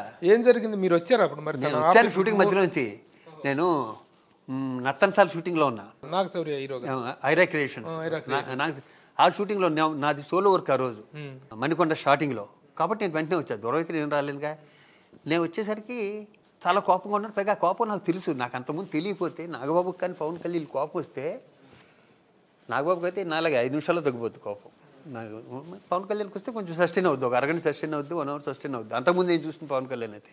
మరి ఈ మధ్య మనకేం తెలుస్తుంది, మనం టచ్లో లేనప్పుడు తెలియదుగా ఎవరెవరేంటో. సీరియస్గా ఉన్నాడు. నేను అన్నయ్య కన్నా కూడా నేను పవన్తో బాగా క్లోజ్గా ఉండేవాడిని అన్నయ్య కన్నా చాలా. తనకి మంచి భావాలు తని మొదటి నుంచి కొంచెం నాకు దగ్గరగా ఉండేవి. కొంచెం 10 మందికి హెల్ప్ ఉన్నాళ్ళపైన అయ్యి వెళ్ళే రోజుకి అసలు నేను మాట్లాడుతుంటే ఆ స్తంభం ఉంటుంది మధ్యలో ఒకటి చిన్న హైట్లో, ఆ స్తంభం చుట్టూరు తిరుగుతున్నాడు ఇలాగా. ఇప్పుడు నేను మాట్లాడుతున్నాను, నువ్వు అలా చెప్పు అనకపోతే నా మాటలు గాల్లోకి వెళ్ళిపోయినట్టేగా. నాకు నవ్వు వచ్చేస్తుంది, నాకేం చెప్పాలి తిరగట్లేదు. తిని ఇంటికి వచ్చారు ఏంటో అర్థం కావట్లేదు. దాని తర్వాత ఒక ఊళ్ళో తెలిసింది, ఓహో ఇంటికి వచ్చాను అని. నేను లోపలికి వెళ్ళి ఇదో కంప్లైంట్ ఇచ్చావు, ఇంతకన్నా నేను ఏం చేయాలి అంటే ఏంటి మీరేం యాక్షన్ తీసుకోలేదు అని అనుకుంటున్నాను. నేను అని అనుకుంటున్నా ఇప్పటికీ. నెక్స్ట్ టైం అసలు తన కోపంలో ఒక మాట అన్నాడు, నెక్స్ట్ టైం నేను ఉంచను ప్రెసిడెంట్ కింద అసలు అని ఒక మాట. మరీ మంచిది, పొద్దున్న ఇక్కడే చేస్తాను మేము కష్టపడతాను అన్నాను. ఇదే మాట మరీ మంచిది, పొద్దున్న ఇక్కడే చేస్తాను మేము కష్టపడుతూ, మేము అసలు ఏమేం చేస్తామో తెలుసుకోండి ఫస్ట్. నాకు అక్కడ పవన్ కళ్యాణ్ కాదు, నాకు ఒక మెంబరు, మూవీ ఆర్టిస్ట్లో మెంబర్ అంతేగా. పవన్ కళ్యాణ్ అయితే తనకున్న ఫ్యాన్స్, లేకపోతే తనకున్న మంచితనం, తన పార్టీ, తను బయట ప్రజలకి నాకు స్నేహితుడు, నాకు మూవీ ఆర్టిస్ట్ సంబంధించిన వరకు అంతే. ఎవరు వచ్చినా ఇలాగే ఉంటుంది. నేను ఇప్పుడు మెంబర్, నేను వెళ్ళినా కూడా అక్కడికి వెళ్ళినా కూడా నాకు అలాగే సమాధానం వస్తుంది. పైగా నాకు స్నేహితుడు ఒకప్పుడు, అంటే ఇప్పుడు కాకపోవచ్చు, మద్రాసు హైదరాబాద్ వచ్చాక ఎవరు ఎక్కడ ఉంటున్నారో కూడా తెలియట్లే. మద్రాసులో పక్కన ఉండేవాడు. అయ్యాక నేను కామ్గా ఉన్నాను, నేను షూటింగ్కి వెళ్ళాలి, అక్కడ వెయిటింగ్ అన్నాను. ఈ లోపల నేను రాజీనామా చేశానని స్కోలింగ్లు గొడవలు అది తీసుకొచ్చి ఇచ్చాక తనకి అవును కూడా తెలిసి ఉంటుంది, ఇచ్చుంటాడు కంప్లైంట్. పైగా నేనేంటో కొంచెం కాబట్టి కొంచెం అన్న తెలుస్తుంది. అంతకాలం జర్నీ చేస్తుంటాగా. లోపలికి వెళ్ళంటే లాయర్లు ఉన్నారు, లాయర్కి ఇచ్చి అన్నాడు. నేను వెళ్ళి లోపలికి వెళ్తేనే ఒక మొత్తం అసలు హైకోర్టులో ఉంది అక్కడ. మొత్తం నల్ల డ్రెస్సులు, జడ్జి లేరు తప్పితే, ఆయన జడ్జి గారు లేరు తప్పితే, ఎక్కడ మన ఏదైతే మన ఛాంబర్ రూమ్ ఉంటుంది కదా, దాంట్లో ఒక కుర్చీ ఖాళీ లేదు. ఎక్స్ట్రా కుర్చీలు కూడా వేసుకుని ఎక్కడి నుంచి కొన్ని తీసుకొచ్చారు బయట నుంచి కుర్చీలు, కిటకిటలాడిపోతుంది. ఇది మనం ఎప్పుడు చూసే రూమ్ వేరు, సడన్గా చూసాడు కోర్ట్ హాల్ అట్మాస్ఫియర్ వచ్చింది. మొత్తం అందరినీ అందరూ వచ్చారు. ఇది ఎవరికి ఇవ్వాలన్నా నాకు తెలియట్లేదు ఎవరికి ఇవ్వాలో. న్యాచురల్గా మెయిన్ సీట్లో కూర్చొని వాళ్ళకి ఇస్తాం. ఏంటండి అది అన్నారు. లేదండి అని ఇమ్మన్నారు ఇలాగా అంటే, ఎవరో ఒకరు తీసుకున్నారు, నేను బయటకు వచ్చాను. అప్పటికి నేను వచ్చి 1.5 hour అయింది, ఫోన్లు చేస్తాను అన్న షూటింగ్. నేను ఎలాగా 2-3 days నేను ఇక్కడ తేలే వరకు వెళ్ళనన్నాడు. తేలే వరకు వెళ్ళననేటోడికి నాకు గుర్తున్నది చెప్తున్నాను, ఇదే పర్ఫెక్ట్గా లైన్ ప్రకారం చెప్పట్లే. నేను చాలా రోజుల తర్వాత కలిసాము పవన్, నేను ఎలా కలిసామంటే అని బాధపడ్డాను. ఈలోపు రాంగోపాల్ వర్మ ఓకే ఇది జరుగుతుంటే మళ్ళీ చిన్న మంట పెట్టాడు, మళ్ళీ చిన్న మంట. ఈడెక్కడ దొరికాడరా బాబు ఈ టైంలో మనకి, మళ్ళీ ఈ గోల్ ఏంటి, ఉన్న గోల్ చాలకుండా ఈడొకటి తయారయ్యాడరా బాబు. అదే ఝాన్సీ లక్ష్మీబాయి కనిపించింది నాకు ఆవిడలో, అయితే స్టేట్మెంట్లు ఇచ్చాడు ఆ రోజుల్లో. సరేనే, ఇండస్ట్రీలో ఒక పర్సన్ అయ్యండి అతను ఆ విధంగా ఇండస్ట్రీ ప్రతిష్టకు వ్యతిరేకంగా, ఇండస్ట్రీ గుడ్ విల్కి వ్యతిరేకంగా తను మాట్లాడుతున్నప్పుడు మీరేమి రియాక్ట్ అవ్వలేదా? ఆర్టిస్ట్ వచ్చిన ఆయన మీద ఏమి? నేను అయ్యాను కదా, వర్మ మీద మీరు రియాక్ట్ అయ్యారు? అవును, నేను అయ్యాను కదా, ఇది కరెక్ట్ కాదు ఇది. అల్లు అరవింద్ గారు అయితే దారుణంగా తిట్టారు. డెఫినెట్గా తిడతారు, భయంకరంగా డెఫినెట్గా తిడతారు. చాలా సంవత్సరాలు అయిపోయింది, మళ్ళీ నన్ను తిట్టేందుకు ఇప్పుడు. తర్వాత మళ్ళీ అదే శ్రీరెడ్డి రాంగోపాల్ వర్మ మీద భయంకరంగా రివర్స్ అయింది, మామూలు రివర్స్ అవ్వాలి. ఒకప్పుడు కాకపోయినా ఒకప్పుడు తెలుస్తుందిగా ఎవరు ఏంటి అన్నది. సరే, ఆ ఎలక్షన్స్లో ఆ గొడవ అలా జరిగింది. సరే, ఒక ఫ్లేర్ అప్ అయిపోయింది, అసలు పెద్ద నేషనల్ ఇష్యూలాగా అది కాస్టింగ్ కౌచ్ అనేటువంటి ఒక విషయానికి టర్న్ అయిపోయి అమ్మాయి మంచిగా చేసింది, ఒక విధంగా చాలా మంచి జరిగింది. మొత్తం నో డౌట్ అమ్మాయి చాలా మంచిగా చేసింది. ఎందుకంటే దానివల్ల చాలా మంది అమ్మాయిలకి సెక్యూరిటీ వచ్చింది, ఇండస్ట్రీలో వచ్చిన అలర్ట్నెస్ కూడా వచ్చింది అసలు ఆ విషయంగా. సరే, సంతోషం, అంతవరకు ఓకే. ఆ కాంట్రవర్సీ ఇష్యూ అలా అయిపోయింది. తర్వాత మళ్ళీ ఎలక్షన్స్ అప్పుడు మీరు ప్రెసిడెంట్గా నిలబెడుతుంటే నాగబాబు గారు ఇతనికి మద్దతు ప్రకటిస్తాం, నరేష్ గారికి మద్దతు, టోటల్గా జీవిత రాజశేఖర్. ఇప్పుడు విచిత్రం ఏంటంటే జీవిత రాజశేఖర్ కూడా నేను క్లోజ్, బాగా నేను గురువు కూడా క్లోజ్ అయ్యి, నన్ను అన్నయ్యనే అంటుంది. అలాగే నేను రాజశేఖర్ బాగా అనుకుంటాం బాగా. ఆయన లాంటి దాన ధర్మాలు చాలా చేస్తాడు. ఆయన కూడా 10 లక్షలు ఇచ్చాడు బాబు మూవీ ఆర్టిస్ట్, ఒక్కడే చెప్పలే, నేనే చెప్పుకున్నాను మన్నాడు. పెట్టి నువ్వు ఎలాగే చెప్పట్లేదు, నేను 10 లక్షలు ఇచ్చాడు ఆయన. తన దగ్గర డబ్బులు లేకపోతే వేరే చోటని తీసుకొచ్చి ఇచ్చాడు. అవును, నాకు అర్థం కాదు ఏంటంటే, అదే నేను అందుకని రాను ఇంటర్వ్యూలకి. నాకు టెక్నికల్ ప్రాబ్లం అంటే లోపల ఒకటి ఉండి బయట ఒకటి మాట్లాడలేను, ఈ చెంచాలు కొట్టలేను, ఇంకొకటి పుట్టు పుంజాన్ని పొగడలేను. నాగబాబు అన్న వ్యక్తి నాకు ప్రాణ స్నేహితుడే, ఇంకా ఎంత చెప్పినా తక్కువే, ఎంత చెప్పినా తక్కువే. నాకు పెద్ద దిక్కు నాగబాబు అన్నతను, నాకు పెద్ద దిక్కు అయ్యా నిజంగా. నాకు చాలామంది అంటారు బయట నాగబాబు చెప్తే శివాజీ వింటాడు, అది నిజం, అంత క్లోజ్గా ఉండేవాళ్ళు. ఎందుకు సడన్గా రేపు ఎలక్షన్లు అనగా నా మీద నరేష్ నగ్గడం అన్నది ఇంపాసిబుల్, అలాగే శ్రీకాంత్ ఓడిపోవడం అన్నది కూడా ఇంపాసిబుల్. మీ ఇద్దరు చేసి మంచి పనులు ఇప్పటికీ చెప్పుకుంటూనే ఉంటారు అందరూ. రేపు ఎలక్షన్ అనగా ఈరోజు వెళ్ళిపోవాలి, ఇద్దరి మధ్యలో కూర్చుంటే నాకు పెద్ద ప్రొడ్యూసర్ ఫోన్ చేసి బావా అన్నాను. బావా అంటాడు, బావా చూడు నాగబాబు రెడ్డికి వెళ్తే జోక్ అయిపోవా, టెన్షన్లో ఉన్నాం అందరూ, రేపు ఎలక్షన్లు అంటున్నా. లేదు వెళ్ళు, అక్కడ ఏదో ప్రెస్ మీట్ పెట్టారు, అక్కడ వెళ్ళి నాగబాబు వెళ్తున్నాడు అక్కడికి, నువ్వు ఫోన్ చేస్తుంటే ఎత్తలే. ఇదేంటి ఎత్తట్లేదు ఏంటి, నిజమా ఇది అనుకున్నా. తెర చూస్తే స్క్రోలింగ్ నిజం. నా ప్లేస్లో ఏమన్నా ఉంటే గుండె అయిపోద్ది.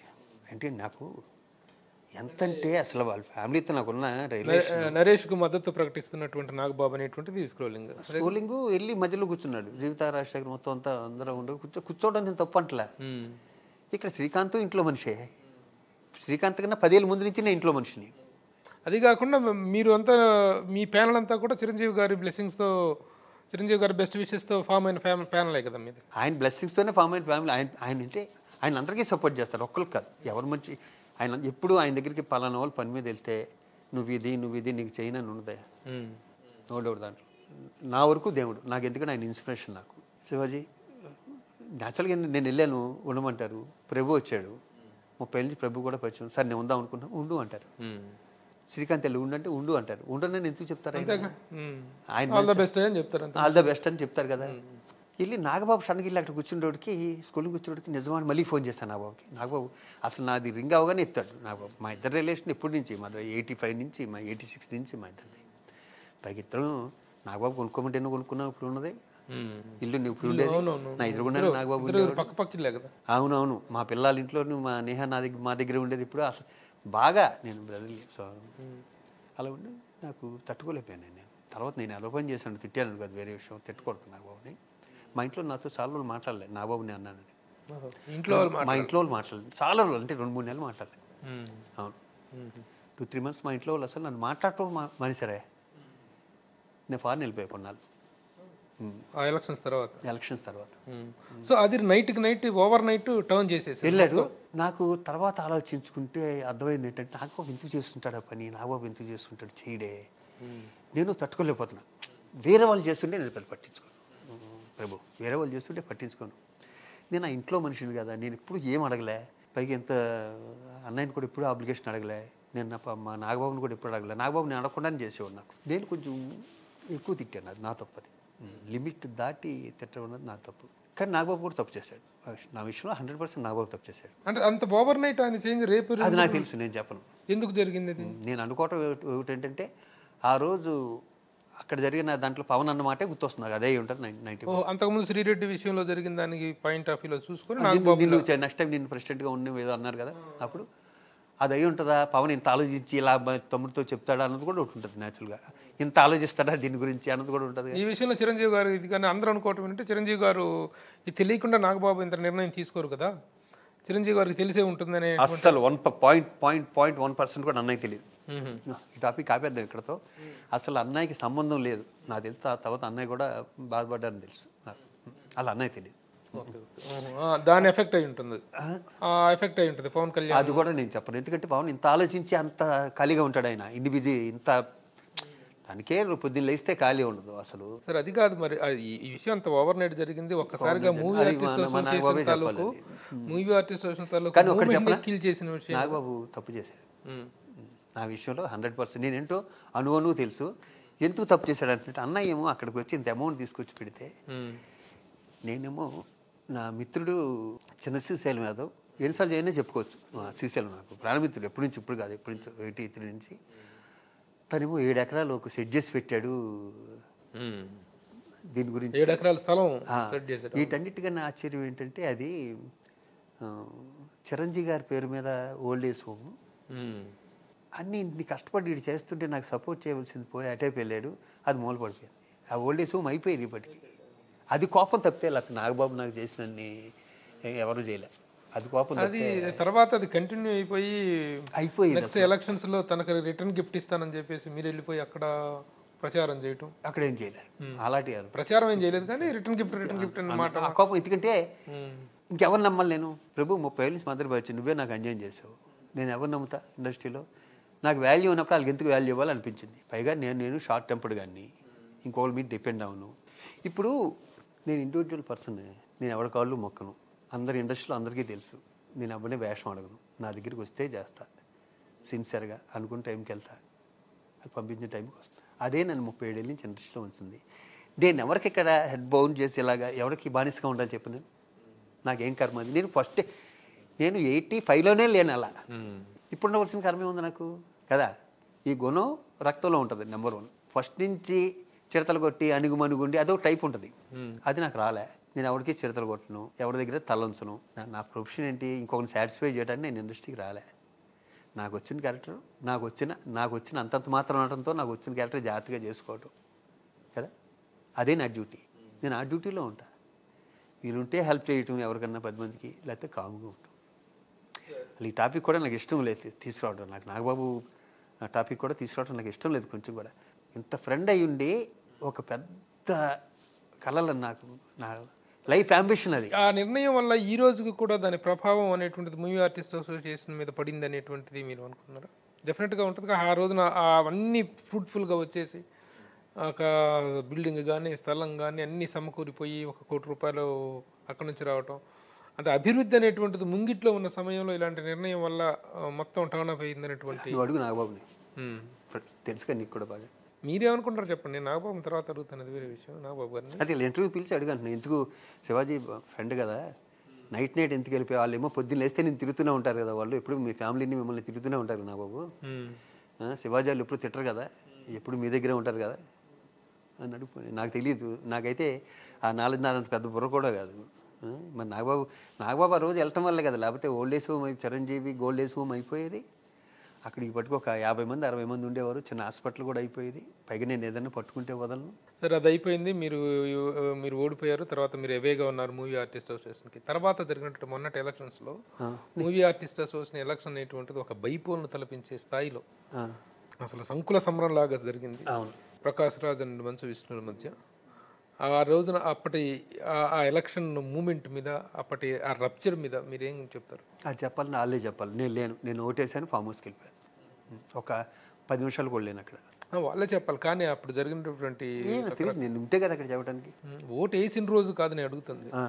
ఓటు ఎలక్షన్ రోజు ఏం జరిగింది, ఎలక్షన్ రోజు ఇది కాదు. అసలు టోటల్గా ఓవరాల్గా మూవీ ఆర్టిస్ట్ అసలు ఎలక్షన్ అనేటువంటిది అంత తీవ్ర స్థాయిలో చర్చోపచర్చలుగా రకరకాల రచ్చగా మారిపోవటాన్ని మీరు ఎలా, ఒక మూవీ ఆర్టిస్ట్ మాజీ ప్రెసిడెంట్గా, ఒక సీనియర్ మెంబర్గా మీరు ఏంటి మీ కామెంట్ ఏంటి అని అడుగుతున్నా. మూవీ ఆర్టిస్ట్ ఇంత దరిద్రం పట్టింది అనిపించింది. ఓకే వర్డ్ అది, దట్స్ ఆల్. బాధపడ్డారు. బాధ ఎలాగా పడతాం, నేనే కాదు మొత్తం ప్రతి సభ్యుడు పడతాడు బాధ. ఇక ముందు మూవీ ఆర్టిస్ట్ ఎలక్షన్స్లో కానీ, మూవీ ఆర్టిస్ట్ యాక్టివిటీలో కానీ శివాజీ రాజు ఎలాంటి పాత్ర పోషించబోతున్నారు? అందరూ కోరుకుంటే అప్పుడు చూద్దాం. సో మీరైతే మళ్ళీ ఆ పగ్గాలు చేపట్టే అవకాశం ఎవరికి వెళ్ళేది, ఇంకా పగ్గాలు ఉండదు, అసలు అసోసియేషనే ఉండదు. అదేంటి ఉండదు, ఏముంటుంది చెప్పు. అంత కష్టపడే గ్యాంగు, అంత కష్టపడే అంత బంచ్ ఆఫ్ పీపుల్. నాకు తెలిసి ఇప్పుడు విష్ణు కష్టపడతాడు, నో డౌట్. దాంట్లో పక్కన ఒక గ్యాంగ్ ఉంటుంది, వాళ్ళు పడినవారు, విష్ణువుని పడినవారు. వాళ్ళకి ఒకటే పని కాదు, మోహన్ బాబుకి విష్ణుకి ఇది మూవీ ఆర్టిస్టేషన్, దీన్ని ఎలా చేయాలి, ఇది ఒకటే పని కాదు. వాళ్ళకి విద్యా సంస్థలు ఉంటాయి, వాళ్ళు ప్రొడక్షన్ ఉంటుంది, సినిమాలు ఉంటాయి, ఇంకోటి ఉంటాయి. దాంట్లో ఇదొకటి. శివాజీరాజు అయితే యాక్టింగ్ చేయాలి, లేకపోతే మూవీ ఆర్టిస్టేషను. నాకు వేరే వ్యాపకాలు లేవు. సింపుల్. అది కట్టేసి ఉంటే ఎక్కడో ఉండేవారు. ఇప్పుడు ఇది అయ్యి ఇక్కడ విష్ణు ప్రెసిడెంట్ అయ్యి, లేకపోతే విష్ణు మోహన్ బాబు గారు ప్రెసిడెంట్ చేసి వాళ్ళ ఇంట్లో పాముకునేది బ్యాడ్ చెప్తే గుడ్డే ఉండదు. నాకైనా వాళ్ళకైనా ఎవరికైనా సరే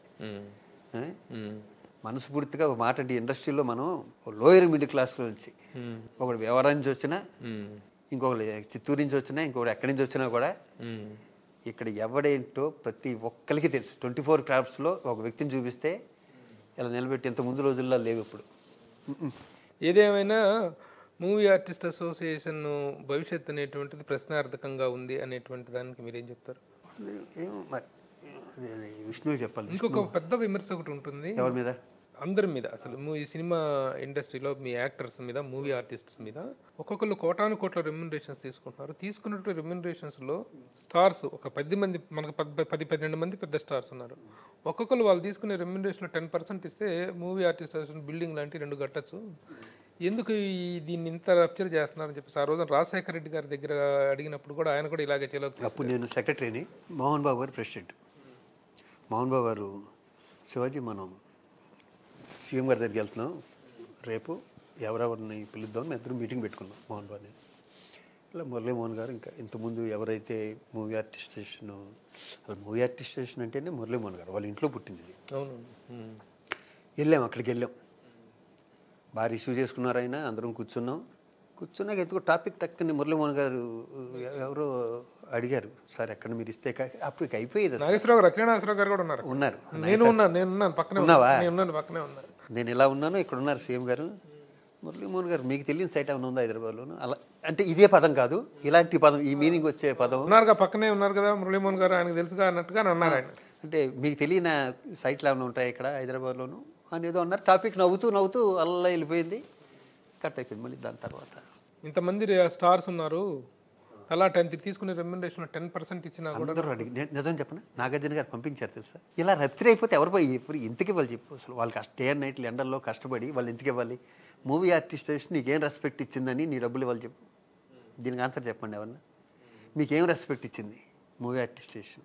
ఇంకోటి కూడాను, మూవీ ఆర్టిస్ట్ అసోసియేషన్ అంటే ఒక glittering stars, junior artist association వేరుంది, dialogue artist association వేరుంది. కానీ మూవీ ఆర్టిస్ట్ అసోసియేషన్ అంటే ఇండస్ట్రీలో ఉన్నటువంటి ఒక అప్పర్ గ్రేడ్ యాక్టర్స్కి సంబంధించినటువంటి అసోసియేషన్.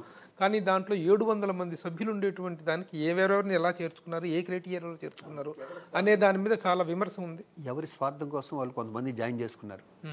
నా చుట్టం ఎవడో జాయిన్ అవ్వలేదు దాంట్లో. అంటే మెంబర్షిప్ని బలోపేతం చేసుకోవడం కోసం చేర్చుకున్నారు, అలా కూడా చేసుకున్నారు. దాంట్లో అందరి తప్పు ఉంది. దాంట్లో ఒక ఈవెంట్ చేస్తే వచ్చిన ₹1,00,00,000 ఒక 100 మంది జాయిన్ చేస్తే వస్తుంది కదా. అలా ఏ ప్రెసిడెంట్ ఏం చేశారంటే, మనం దీంట్లో డబ్బు తీయొద్దు, మెంబర్షిప్లు వస్తాయి కదా, ఒక సినిమా చేసినా 2 సినిమాలు చేసినా. అది ఏమైందంటే మెంబర్షిప్లు జాయిన్ చేసుకున్న వాళ్ళకి అడ్వాంటేజ్ ఏం చేసుకుంటారు పాపం. వాళ్ళు నేచురల్గా కొంచెం లేని వాళ్ళు ఉంటారు. వాళ్ళు ఏం చేస్తారంటే హెల్త్ కార్డ్స్ అని, నేను వచ్చాక హెల్త్ కార్డ్స్ కూడా రెట్టింపు అయిపోయినాయి మొత్తం కంప్లీట్. కాకపోతే దీనివల్ల ఇప్పుడు నాన్ ప్రామినెంట్ యాక్టర్స్ కూడాను, జూనియర్ ఆర్టిస్టులు కూడా చాలా మంది తీసుకోవటం వల్ల ప్రతిసారి ఈ రప్చర్ అనేటువంటి అప్పుడు ఏమైనా పెద్ద హీరోలు రావటం మానేస్తారు. దాంతో దీని తాలూకు గ్లామర్, దీని తాలూకు ఒక హైప్ అనేటువంటి పోయింది. అది అందరు ప్రెసిడెంట్లు చేసిన తప్పు, ఎవరు ఒకరు చేసిన తప్పు కదా. ఇప్పుడు మరి ఆ సందర్భంగా ఏర్పడినటువంటి అపార్థాలు అన్ని తెలిగిపోయి మీకు నాగబాబు గారికి, చిరంజీవి గారికి ఉన్న రిలేషన్ ఎలా ఉంది? నాది చిరంజీవి గారికి అలాగే ఉంటుంది. అవును, నాది చిరంజీవి గారికి సంబంధం ఉంది. ఆయన ఎప్పుడు నా మంచి కోరుకుంటారు, చెప్పారుగా. ఆయన చెప్తేనే విన్నాను, ఆ దేవుడు చెప్పినే విన్నాను. అదే 22వ సంవత్సరం 22 సంవత్సరాలైంది చిరంజీవి గారి మాట మీద సిగరెట్ అనేటువంటిది మానేసి. ఇన్సిడెంట్ ఏంటి చెప్పండి ఒకసారి, ఏం జరిగింది? చెప్పాను ఇంతకుముందు. లేదు ఒకసారి చెప్పండి. 2000 ఇయర్ అంటే 22 ఏళ్ళ క్రితం ఆయనకి చాలా మంచి పల్లెటూరు గెస్ట్ హౌస్ ఉంది బెంగళూరులో. అక్కడికి ఫ్యామిలీస్తో, నేను ఫ్యామిలీ, శ్రీకాంత్ ఫ్యామిలీ, మా రవితేజ, సౌందర్య గారు, అల్లు అరవింద్ గారు, నాగబాబు గారు, పవన్ కళ్యాణ్ గారు అందరం కలిసి 20 సంవత్సరాలు అక్కడ ఎంజాయ్ చేద్దాం అక్కడికి వెళ్ళాం. ఆయన పెద్ద సిగరెట్ అలవాట్లేదు, నేను మావాడు శ్రీకాంత్ ఇద్దరం కలిసి చూసి 12 గంటలకి చూసి అన్ని ఇలా జరుపుతూనే ఉన్నాం. పక్క వాళ్ళు ఎవరిదో కాలు దొక్కేస్తున్నా, ఎవరిదో తీసుకొచ్చి ఏంట్రా ఇది. 12 దాటిపోయింది, మొత్తం అందరూ వెళ్ళిపోయారు, సౌందర్య అంతా వెళ్ళిపోయారు. మేము ముగ్గురును, నేను, అన్నయ్య, చిన్న హట్ కింద ఉంటుంది. అన్నయ్య, నేను, మా శ్రీకాంత్, పవన్కి అలవాట్లేదు, తను అసలు మామూలు కూర్చుంటాడు. చిన్నాక చూస్తే ఏంట్రా సిగరెట్లు, ఏంటి సిగరెట్లు మనమే కాల్చే ఉన్నాయన్నాను. ఇంటికి కాల్చడం ఏంట్రా, ఇలా అయితే మనం ఉంటాం రా, చిచి చండాలంగా ఉందా సార్, పైగా మీరు ఇంకెప్పుడు కాల్చొద్దు, మనం ఒట్టేయండి, ఎప్పుడు సిగరెట్ కాల్చండి, నేను ఇంటి ఇష్టం కదా ఒట్టేయండి అన్నారు. ఫస్ట్ నా చేయబడింది, నాన్న ఇంకెప్పుడు కాల్చను అని. అంతకుముందు నా గురించి చెప్పుకుంటారు. ప్రతి December 31st సిగరెట్ మానేస్తాను. ఫస్ట్ మొదలు పెట్టేసాడు, ఇది వ్యవహారం నుంచి అంతే. అలాగే శ్రీకాంత్, వాడు నా మీద ఒట్టేశాడు, నాన్న మీద ఒట్టేశాడు, ఇండస్ట్రీ మీద ఒట్టేశాడు, ఆడి మీద ఒట్టేశాడు, అందరి మీద ఒట్టేశాడు మావాడు. వాడు అంతే. ఇలాంటి 2 ముదురులు అన్నయ్యకి ప్రామిస్ చేశాం సిగరెట్ మానేస్తామని. చెయ్యలా తీసాను, చెయ్యక్కడికి వెళ్ళి పీకేస్తుంది. ఏంటి తీగానే నాకు అన్నయ్య అమ్మయ్య అన్నారు ఆయన. మావాడు ఎప్పుడు 31st మానేస్తాం కాబట్టి మావాడికి కూడా కొత్త లేదు, శ్రీకాంత్ కూడా పొద్దున్న చిచ్చి పాపం అనుకోలేదు మొదలు పెట్టలే. సరే అయిపోయింది. అయిపోయాక ఈ రోజు వరకు నేను అగ్గిపెట్టి ముట్టుకోలే. 22 ఏళ్ళు అయింది, 22 years అయింది, అగ్గిపెట్టి ముట్టుకోలేదు. సిగరెట్ వదిలేండి. అసలు విచిత్రం ఏంటంటే ఇప్పటికీ నేను సిగరెట్ కాల్చినట్టు కళ్ళు వస్తుంటుంది తెలుసు. అప్పటికి ఎంత దరిద్రం హ్యాబిట్ అది. ఇప్పటికీ సిగరెట్లు కాల్చినట్టు కళ్ళు వస్తుంటుందా అంటే దాని పవర్ ఎంత ఉందో చూడు. అంటే ఎన్ని కాల్చేసాము మేము అప్పుడు. అంతకుముందు సునీలు నేను ఒకసారి ప్రామిస్ చేసుకున్నాం, అన్నయ్య మన ఇద్దరం సిగరెట్ మానేయాలి ఈ రోజుతో ఒట్టని. అరే చూడరా సునీల్ ఎంత మంచోడో, మరి బేవరం రా మాది, చూడు ఎలా మానేశాడో చూడు సిగరెట్ అని బొందమన్నాడు, నీతో ఒట్టేగానే పక్క వచ్చి కాల్చాడు నాతో అన్నాడు శ్రీకాంత్. రైల్వే స్టేషన్లో ఇది. మొత్తానికి మాట మీద నిలబడింది మాత్రం శివాజీ. నేను ఒక్క నిలబడ్డా. శ్రీకాంత్ నేను చెప్పను అయ్యేమి, నో డిస్కషన్. అది అన్నయ్య మీద ఉన్న గౌరవం, అది చిరంజీవి గారి మీద మీకున్న రెస్పెక్ట్. అగ్గిపెట్టు కూడా ముట్టుకోవాలి, అగ్గిపెట్టు కూడా ముట్టుకోవాలి. అలాగే నేను మా ఎఫ్ఎన్సీసీలో స్నోకర్ ఆడతాను. నాకు ప్యాకెట్ టచ్ లేదు.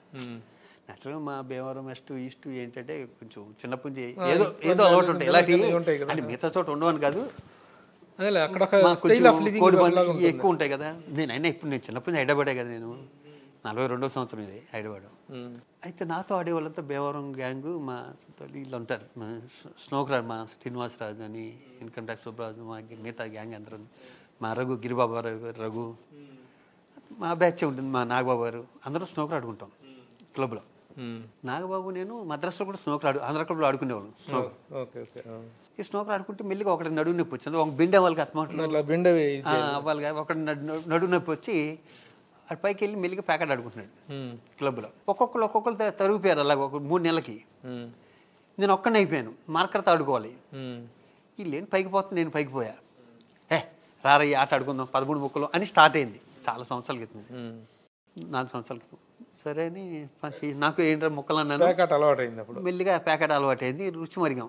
ఫస్ట్ డే ఎలాగే డబ్బులు వస్తాయిగా, 1000-2000 అంతే ఉంటుంది, అంతకనే ఉండదుగా. అది మ్యాక్సిమం ఎంత లిమిట్ ఉంటుంది. అలా ఆడుతున్నా, అలా స్నోకర్ మానేశాను. మనం ఏది పడితే అదే స్నోకర్ మానేసి దానికి మరిగా కరెక్ట్గా స్నోకర్ టైంకి వెళ్ళిపోవటం, ప్యాకెట్ వేసుకోవడం. అది ఎలా తెలిసింది, అన్నయ్యకి తెలిసిపోయింది.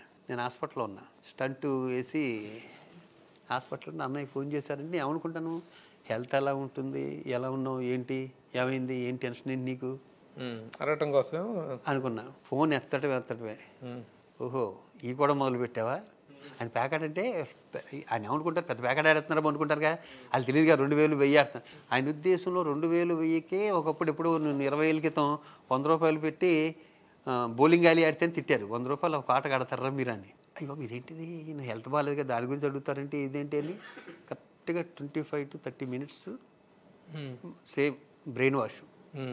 ఇంకెళ్ళను ఇంకా ఆనండి అన్న. ఇది 3 years అవుతుంది. ఆ క్లబ్కి నేను వైస్ ప్రెసిడెంట్, ఎఫ్ఎన్సీసీ క్లబ్కి. ఈ రోజు వరకు రూమ్లోకి వెళ్ళా, ఈ రోజు వరకు ఆ కార్డ్స్ రూమ్లోకి వెళ్ళా ఈ రోజు వరకు. సో ఆయన మాట అంటే ఎంత గౌరవం, ఎంత విలువ, ఇష్టం అది. అది మా నాగబాబు తెలియదు. అదే ఎంత దురదృష్టం. అన్నీ తెలుసు కానీ ఇట్ హ్యాపెండ్ లైక్ దట్, అంతే.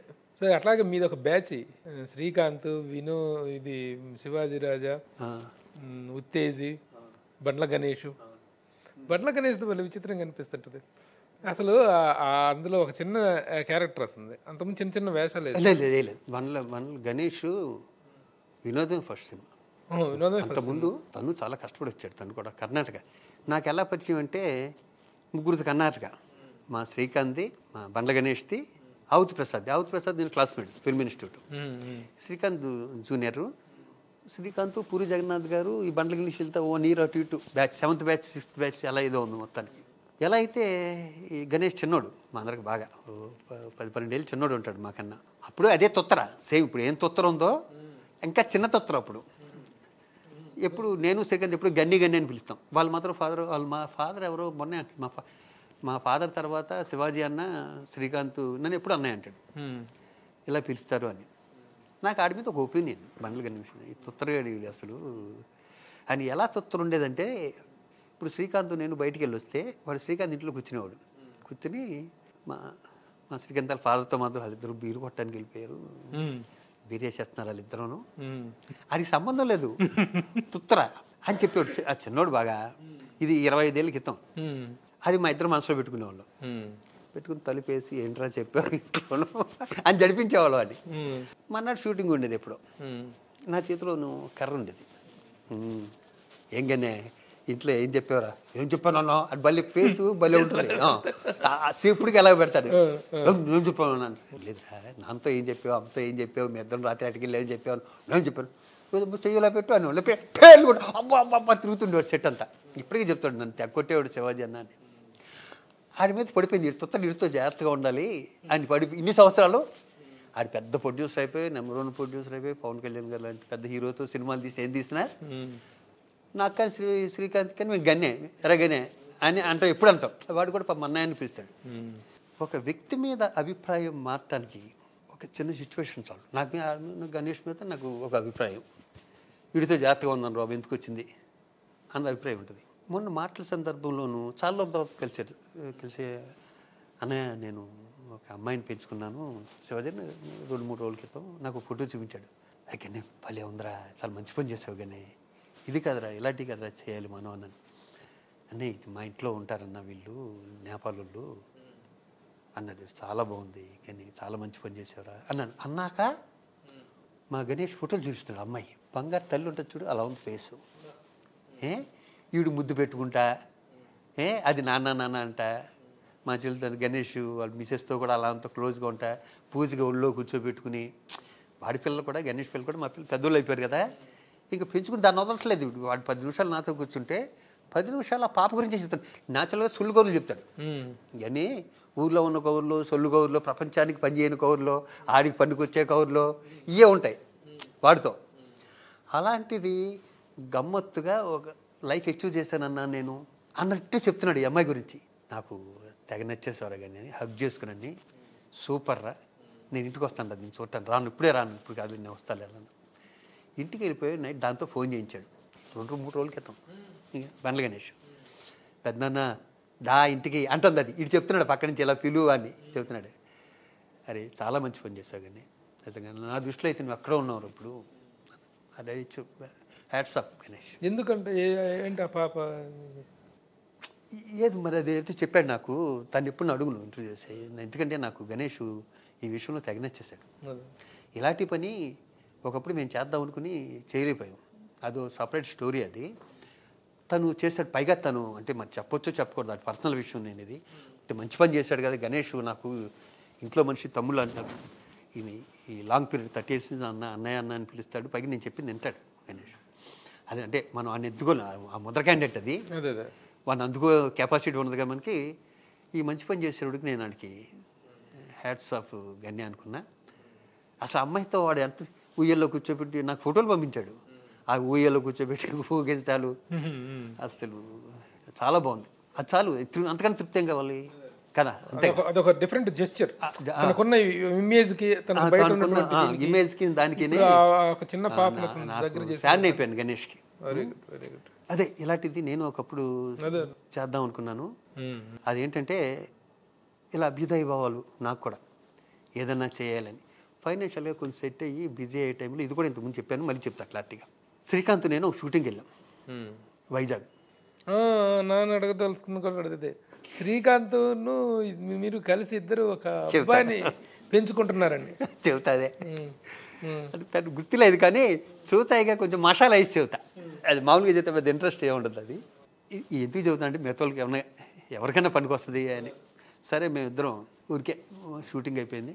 2 గ్లాసులు మంచినీళ్ళు తాగి అలా బీచ్ వెనకాల బీచ్ అంతా అలా తిరుగుతూ, బీచ్లో మంచినీళ్ళు తాగా అర్థం చేసుకున్నాడు, అర్థం చేసుకున్నంత చల్లటి మంచినీళ్ళు తాగి ఇద్దరం బీచ్లో కూర్చుని ఇంకేంటి బాబా అది ఇదని మాట్లాడుకుంటూ ఏదన్నా చేయాలరా అనుకుంటే ఎవరినన్నా పెంచుకుందాం బావా. ఎక్కడ ఇది? వైజాగ్ బీచ్లో. ఎవరినన్నా పెంచుకుందాం అనంతరం. అవునరా ఏదన్నా మంచి పని చేయాలరా, దేవుడు మనకి మంచి పొజిషన్ ఇచ్చాడు. మా బావ కూడా సెంటిమెంటు, నేనంటే ఎప్పుడైతే ప్రేమ తనన్నా నాకంతే. అంటే ఒక పల్లీలు అమ్ముకునేవాడు చిన్న పిల్లోడు. ఆడు పల్లీలు అయిపోతే బాబాబు 2 రూపాయలు ఆట అయిపోయాడు. బీచ్లో ఆడికి తల్లి తండ్రి ఎవరు, బీచే వాడికి, అమ్మా నాన్న అంతా బీచే. వీళ్ళలో మార్పు తీసుకొద్దాంట మనం, వీడిని పెంచుకుందాం అన్నాను. అరే మాట వెళ్ళారా, పల్లీలు అయిపోయినాయి అన్నాడు. పల్లీలు కదరా రారా శ్రీకాంత్ గారు గుర్తుపెట్టావుంటే చీకట్లో ఉన్నాం కదా, గుర్తుపెట్టాడు. ఏం చేస్తావు? పల్లీలు అమ్ముకుంటాను. ఇంకేం చేస్తావు? ఎవరైనా డబ్బులు ఇస్తే భోజనం చేస్తుంటాను. సరే నిన్ను హైదరాబాద్ తీసుకెళ్ళి మేము పెంచుకుంటాము, వస్తావా? వస్తానన్నాడు. సరే ఇక్కడి నుంచి మమ్మల్ని నాన్న అని పిలవాలి. ఓకే ఏంటి 2 గ్లాసులు మంచినీళ్ళు తాగి వస్తానన్నాడు. సరే పొద్దున్నే షూటింగ్ దగ్గరికి వచ్చాను అని చెప్పావు. ఆడు వచ్చాడు, మాకు బీచ్లోనే షూటింగ్ దగ్గరికి వచ్చాడు. మీ ఇద్దరం సంతోషపడిపోతున్నాం. సరే షూటింగ్ ప్యాకప్ అయిపోయింది. వీడికి ట్రైన్లోను ఎక్కించి మా మేకప్ మన్నాలతో జోడి చేసి వీడిని హైదరాబాద్ తీసుకొచ్చేవాడిని. నేను మధురానగర్లో ఉండేవాడిని, మా బావ ఏమో ఫిలింనగర్లో ఉండేవాడు. ఫస్ట్ నేను తీసుకెళ్తానన్నాడు. మా ఊడి పిల్లలు చిన్నోళ్ళు, నా పిల్లలు చిన్నోళ్ళు. మా ఊడి పిల్లలు ఇంకా చిన్నోళ్ళు, శ్రీకాంత్ మా బావ పిల్లలు. 3 days మా ఊడి ఇంట్లో ఉన్నాక ఫోన్ చేశాడు, బావా ఇడు నిన్ను అడుగుతున్నాడు రా, ఇద్దరం బిజీగా ఉంది షూటింగ్, నీ దగ్గరికి పంపిస్తాను అన్నాడు. సరేరా పంపించు. కార్ డ్రైవర్ తీసుకొచ్చి మధురనగర్ మా ఇంట్లో వదిలాడు. నేను ఇంట్లో చెప్పాను కదమ్మా నేను పెంచుకుంటున్నామని. ఇటు సగం రోజులు మా బావాళ్ళ ఇంట్లో ఉంటాడు, సగం రోజులు మా ఇంట్లో ఉంటాడు. ఇంకా నాకు చాక్లెట్ కావాలని రారని కిందే షాప్ ఉంది, అటుకి వెళ్ళి మొత్తాన్ని చాక్లెట్ కొనిపెట్టి పైకి తీసుకొచ్చాం. మా వాళ్ళు చిన్న వాళ్ళు, మా పాపను వాళ్ళిద్దరు. జాగ్రత్తగా నీకేం కావాల్సిందే వండించి తిను, నేను స్కూల్లో జాయిన్ చేస్తాం. స్కూలా అన్నాడు. అటు ఫస్ట్ రియాక్షన్, అవునరా నువ్వు ఎప్పుడు కావచ్చు ఇక్కడ, ఎప్పుడు కావాల్సిన అక్కడికి చిన్న దగ్గరికి శ్రీకాంత్ దగ్గరికి వెళ్ళిపోద్ది కానీ నువ్వు సరే ఇక్కడ ఉండవు అన్నావు. మన్నాడు నేను షూటింగ్ నుంచి ఇంటికి వచ్చేసరికి ఇల్లంతా గందరగోళంగా ఉంది. ఏంటంటే మా ఇద్దరు పిల్లలు జుట్టు నీళ్ళు తెచ్చిపోయి మా పాప జల్లన్నీ ముందు అంటే ఇద్దరిని వంగబెట్టిపోయి బాధేశాడు. తప్పు నాన్న, చెల్లిని తమ్ముడిని కొట్టకూడదు నువ్వు, వాళ్ళిద్దరు మనోళ్ళరా. ఓహో మనోళ్ళా అన్నాడు. ఈయన అర్జెంటుగా స్కూల్లో జాయిన్ చేసేయాలి. ఇన్ని మళ్ళీ మన్నాడు స్కూల్కి వెళ్ళి వచ్చాడు, బాత్రూమ్ వెళ్ళి బీడీ కొప్పవుతుంది.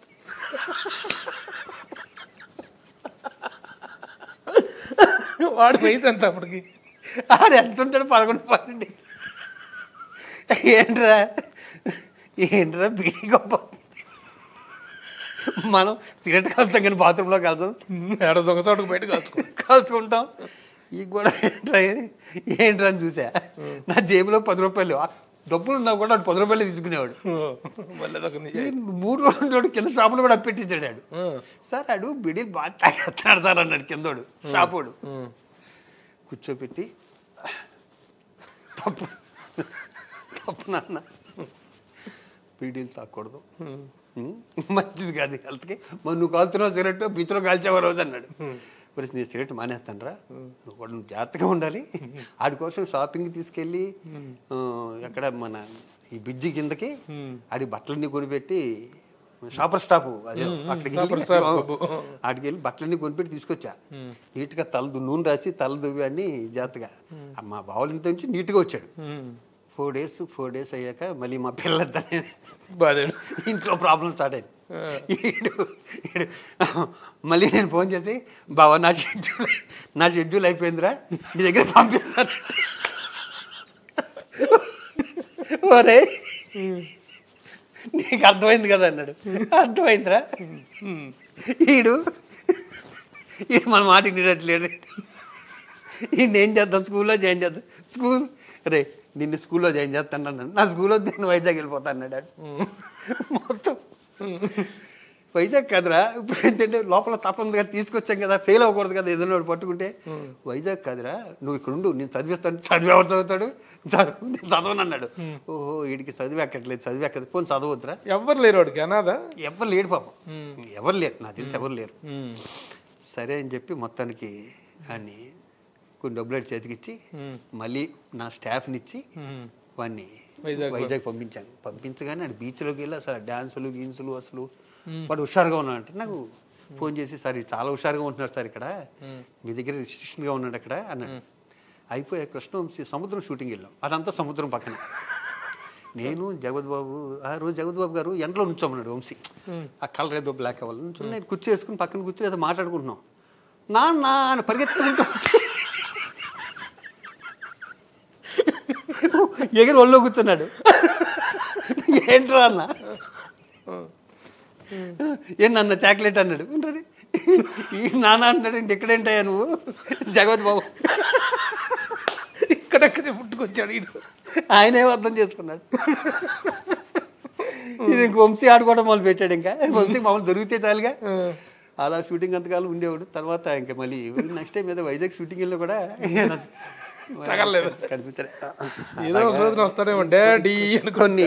కొన్ని అభ్యుదయ భావాలు కొన్ని వర్కౌట్ అవుతాయి, కొన్ని వర్కౌట్ అవ్వు.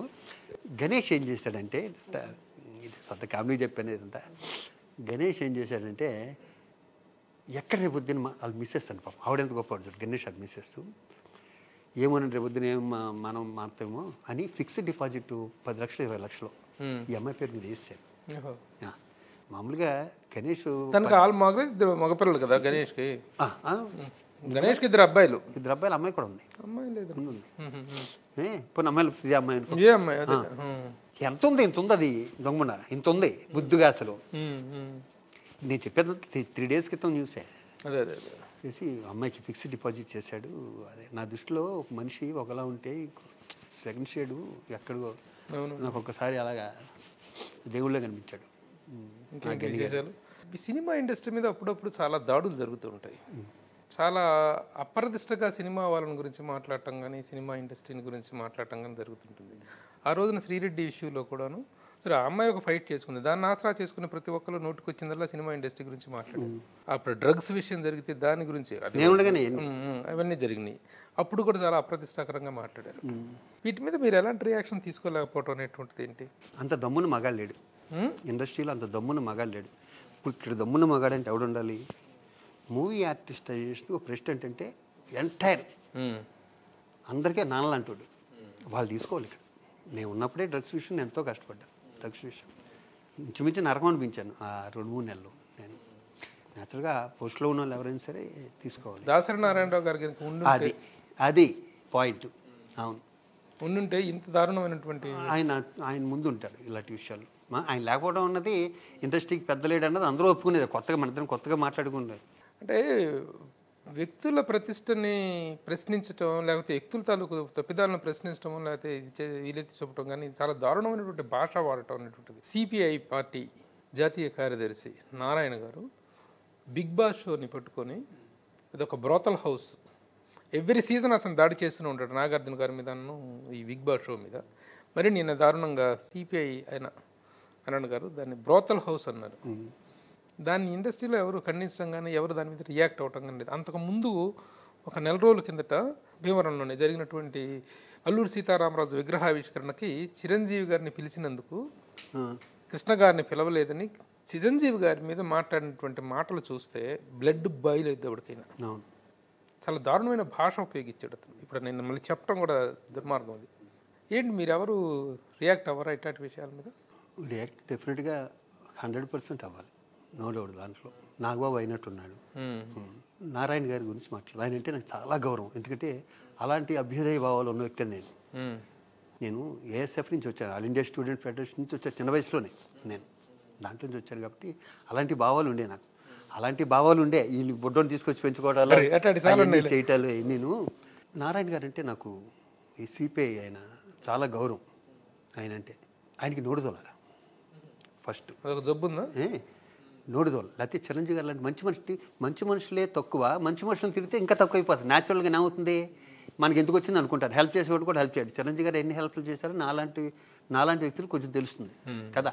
అది ఏంటి, చిరంజీవి గారు చేసింది ఒక 5% 10% తెలుస్తుంది. మాలాంటి వాళ్ళకి ఇంకా 90% తెలియదు. వాళ్ళ ఇంట్లో వాళ్ళకే తెలుస్తాయి. కొంచెం వాళ్ళ ఇంట్లో వాళ్ళకి కూడా తెలియకుండా చేసే అంత గొప్ప వ్యక్తి కూడా చిరంజీవి గారు. ఈయనకి నాగార్జున మీద కోపమా బిగ్ బాస్ మీద కోపమో తెలియదు ఫస్ట్. ఒకటి, ఈయన జాతీయ కార్యదర్శి సిపిఐకి ఉన్న వ్యక్తికి ఇంకా పోరాటం చేయదగ్గి భారతదేశంలో బోల్డ్ అని ఉన్నాయి. ఈ బిగ్ బాస్ అన్నది ఆఫ్టర్ ఆల్ అసలు నారాయణ గారు అసలు దీని గురించి మాట్లాడే స్థాయి కాదు. నారాయణ గారు ఇంకా పెద్ద స్థాయి అయింది చాలా. ఆయన అంటే ఆయన ఉన్న పదవుల్లో బిగ్ బాస్ లాంటి చూడకూడదు కూడా అసలు. అన్ని మంచి పనులు చేయాలి అంతేగా, అన్ని పోరాటాలు చేసే అంత వ్యక్తి ఖాళీగా బిగ్ బాస్ చూస్తున్నాడు. ఫస్ట్ నారాయణ గారు తప్పు. ఈ బిగ్ బాస్ చూడటం అన్నది తప్పు అయింది. అంటే ఈయన ఆ పనులు ఏమీ చూడకుండా టీవీ చూస్తా కూర్చున్నాడు అన్నది నెంబర్ 1 పాయింట్. ఈయన చాలా ఖాళీగా ఉంటున్నాడు ఏ పని చేయకుండా అని. నెంబర్ 2 ఏంటంటే ఈయన కార్యదర్శిగా తీసి పక్కనెట్టారు, లేకపోతే సిపిఐ పడిపోద్ది ఇప్పటికైనా. ఇలాంటి వ్యక్తులు ఉంటాయి. చాలా మంచి వ్యక్తి, చాలా పోరాటాలు చేశాడు, అన్ని చేశాడు కాబట్టి ఆయన ఆ పదవిలో ఉన్నాడు. కానీ ఈ మధ్యకాలంలోనూ టంగ్ స్లిప్ అవటం, మళ్ళీ సాయంత్రం సారీ చెప్పటం. సాయంత్రం ఎలాగా సారీ చెప్తాడు కదా అని చెప్పి ఎందుకు టంగ్ స్లిప్ అవటం. నేను నారాయణ గారు చాలా గొప్ప వ్యక్తి, నాకు గౌరవం.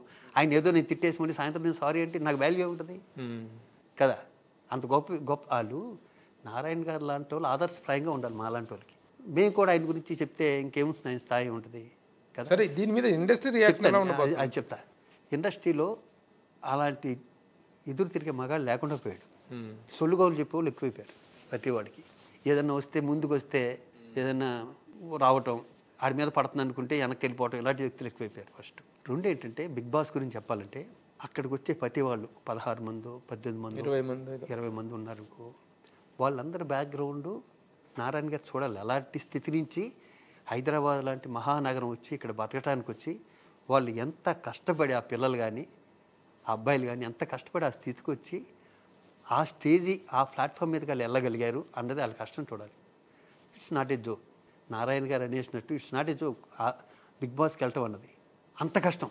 అంటే వాళ్ళు ఒక్కొక్కరు మాట్లాడుతుంటే మనం ఏడుస్తుంటాం తెలుసా. మా తల్లి తండ్రి చనిపోయి ఉంటారు, వేరే బతకలేరు, వేరే తప్పు పని చేయలేరు, ఇండస్ట్రీ నమ్ముకున్నారు. ఇక్కడ ఆర్టిస్ట్ గాను, యాంకర్ గాను, యూట్యూబర్ గాను ఏదన్నా చేసి సొంతంగా డబ్బులు సంపాదించుకుందాం, ఏ తప్పు చేయకుండా అని వచ్చేవాడు ఆ ప్లాట్ఫామ్ మీద ఎదిగేంత ఎదిగి అక్కడికి వచ్చి సక్సెస్ అయిన వాళ్ళు ఈయన మాట అంటే ఎంత తప్పు. ఈయన ఎలా ఉండాలి, వాళ్ళకి ఇన్స్పిరేషన్ కలిగేటట్టు మాటలు చెప్పాలి కదా.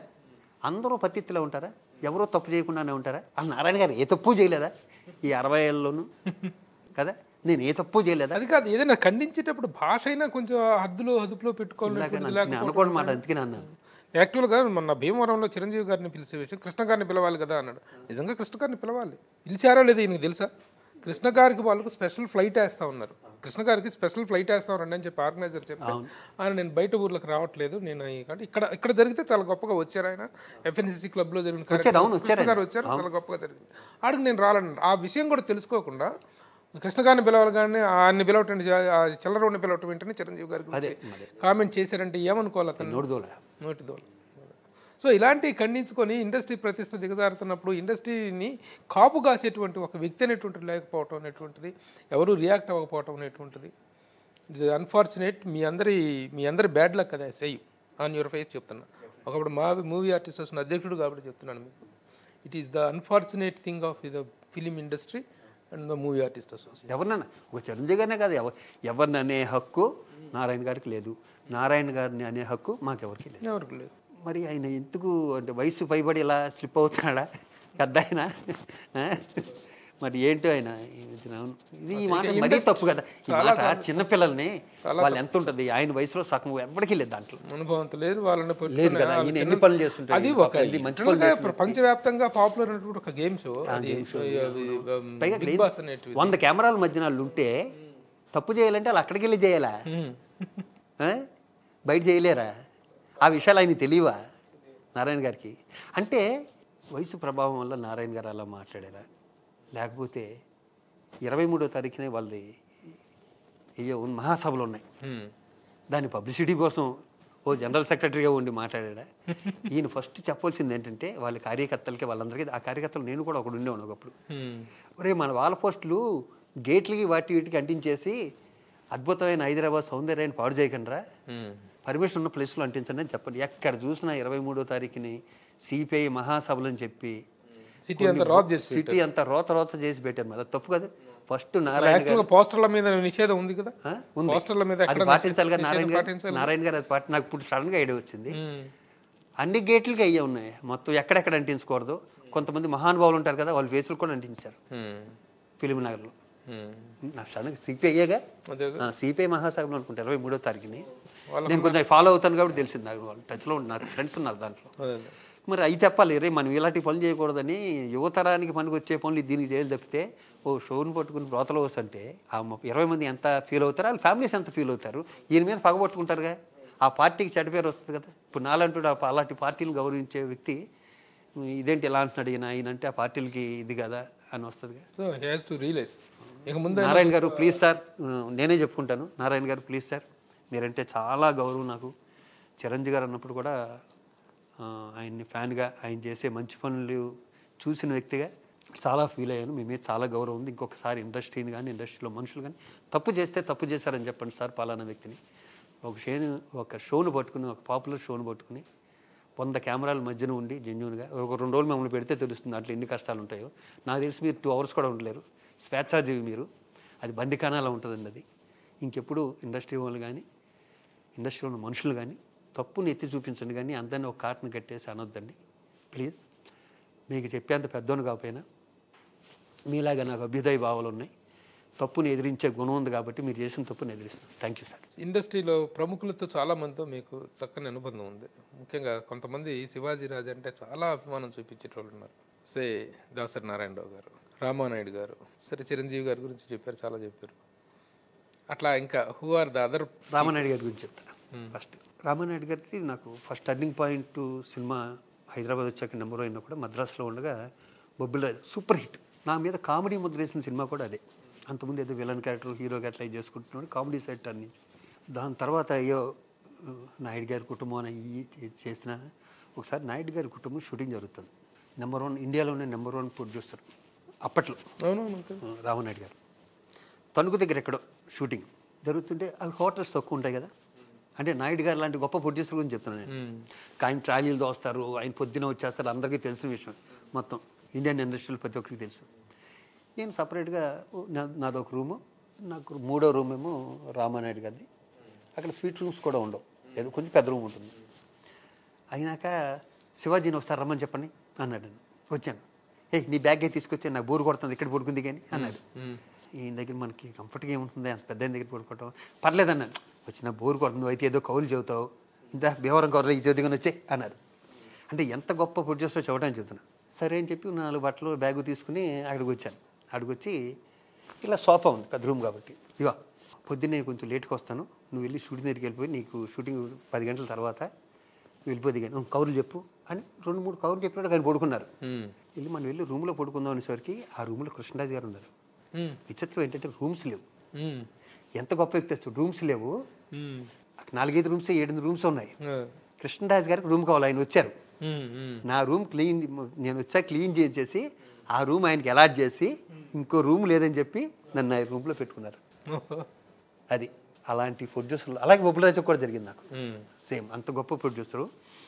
ఆయనతో నాకు నేనంటే ఇంక చాలా ఇష్టం. ప్రేయస్ రవి అన్న సినిమాకి ఫస్ట్ చంద్రమోహన్ గారిని పెట్టగా శ్రీకాంత్కి చంద్రమోహన్ గారికి కొంచెం ఏజ్ డిఫరెన్స్ వస్తుందేమో అని ఎవరెవరిని పెడదామని రోడ్డుకి సెంటిమెంట్ క్యారెక్టరు ఇది చంద్రమోహన్లో ఇంకెవరో చేయలేరు అని మానవాడు అద్భుతమైన ఆర్టిస్ట్ చంద్రమోహన్ గారు నన్ను పెట్టారు.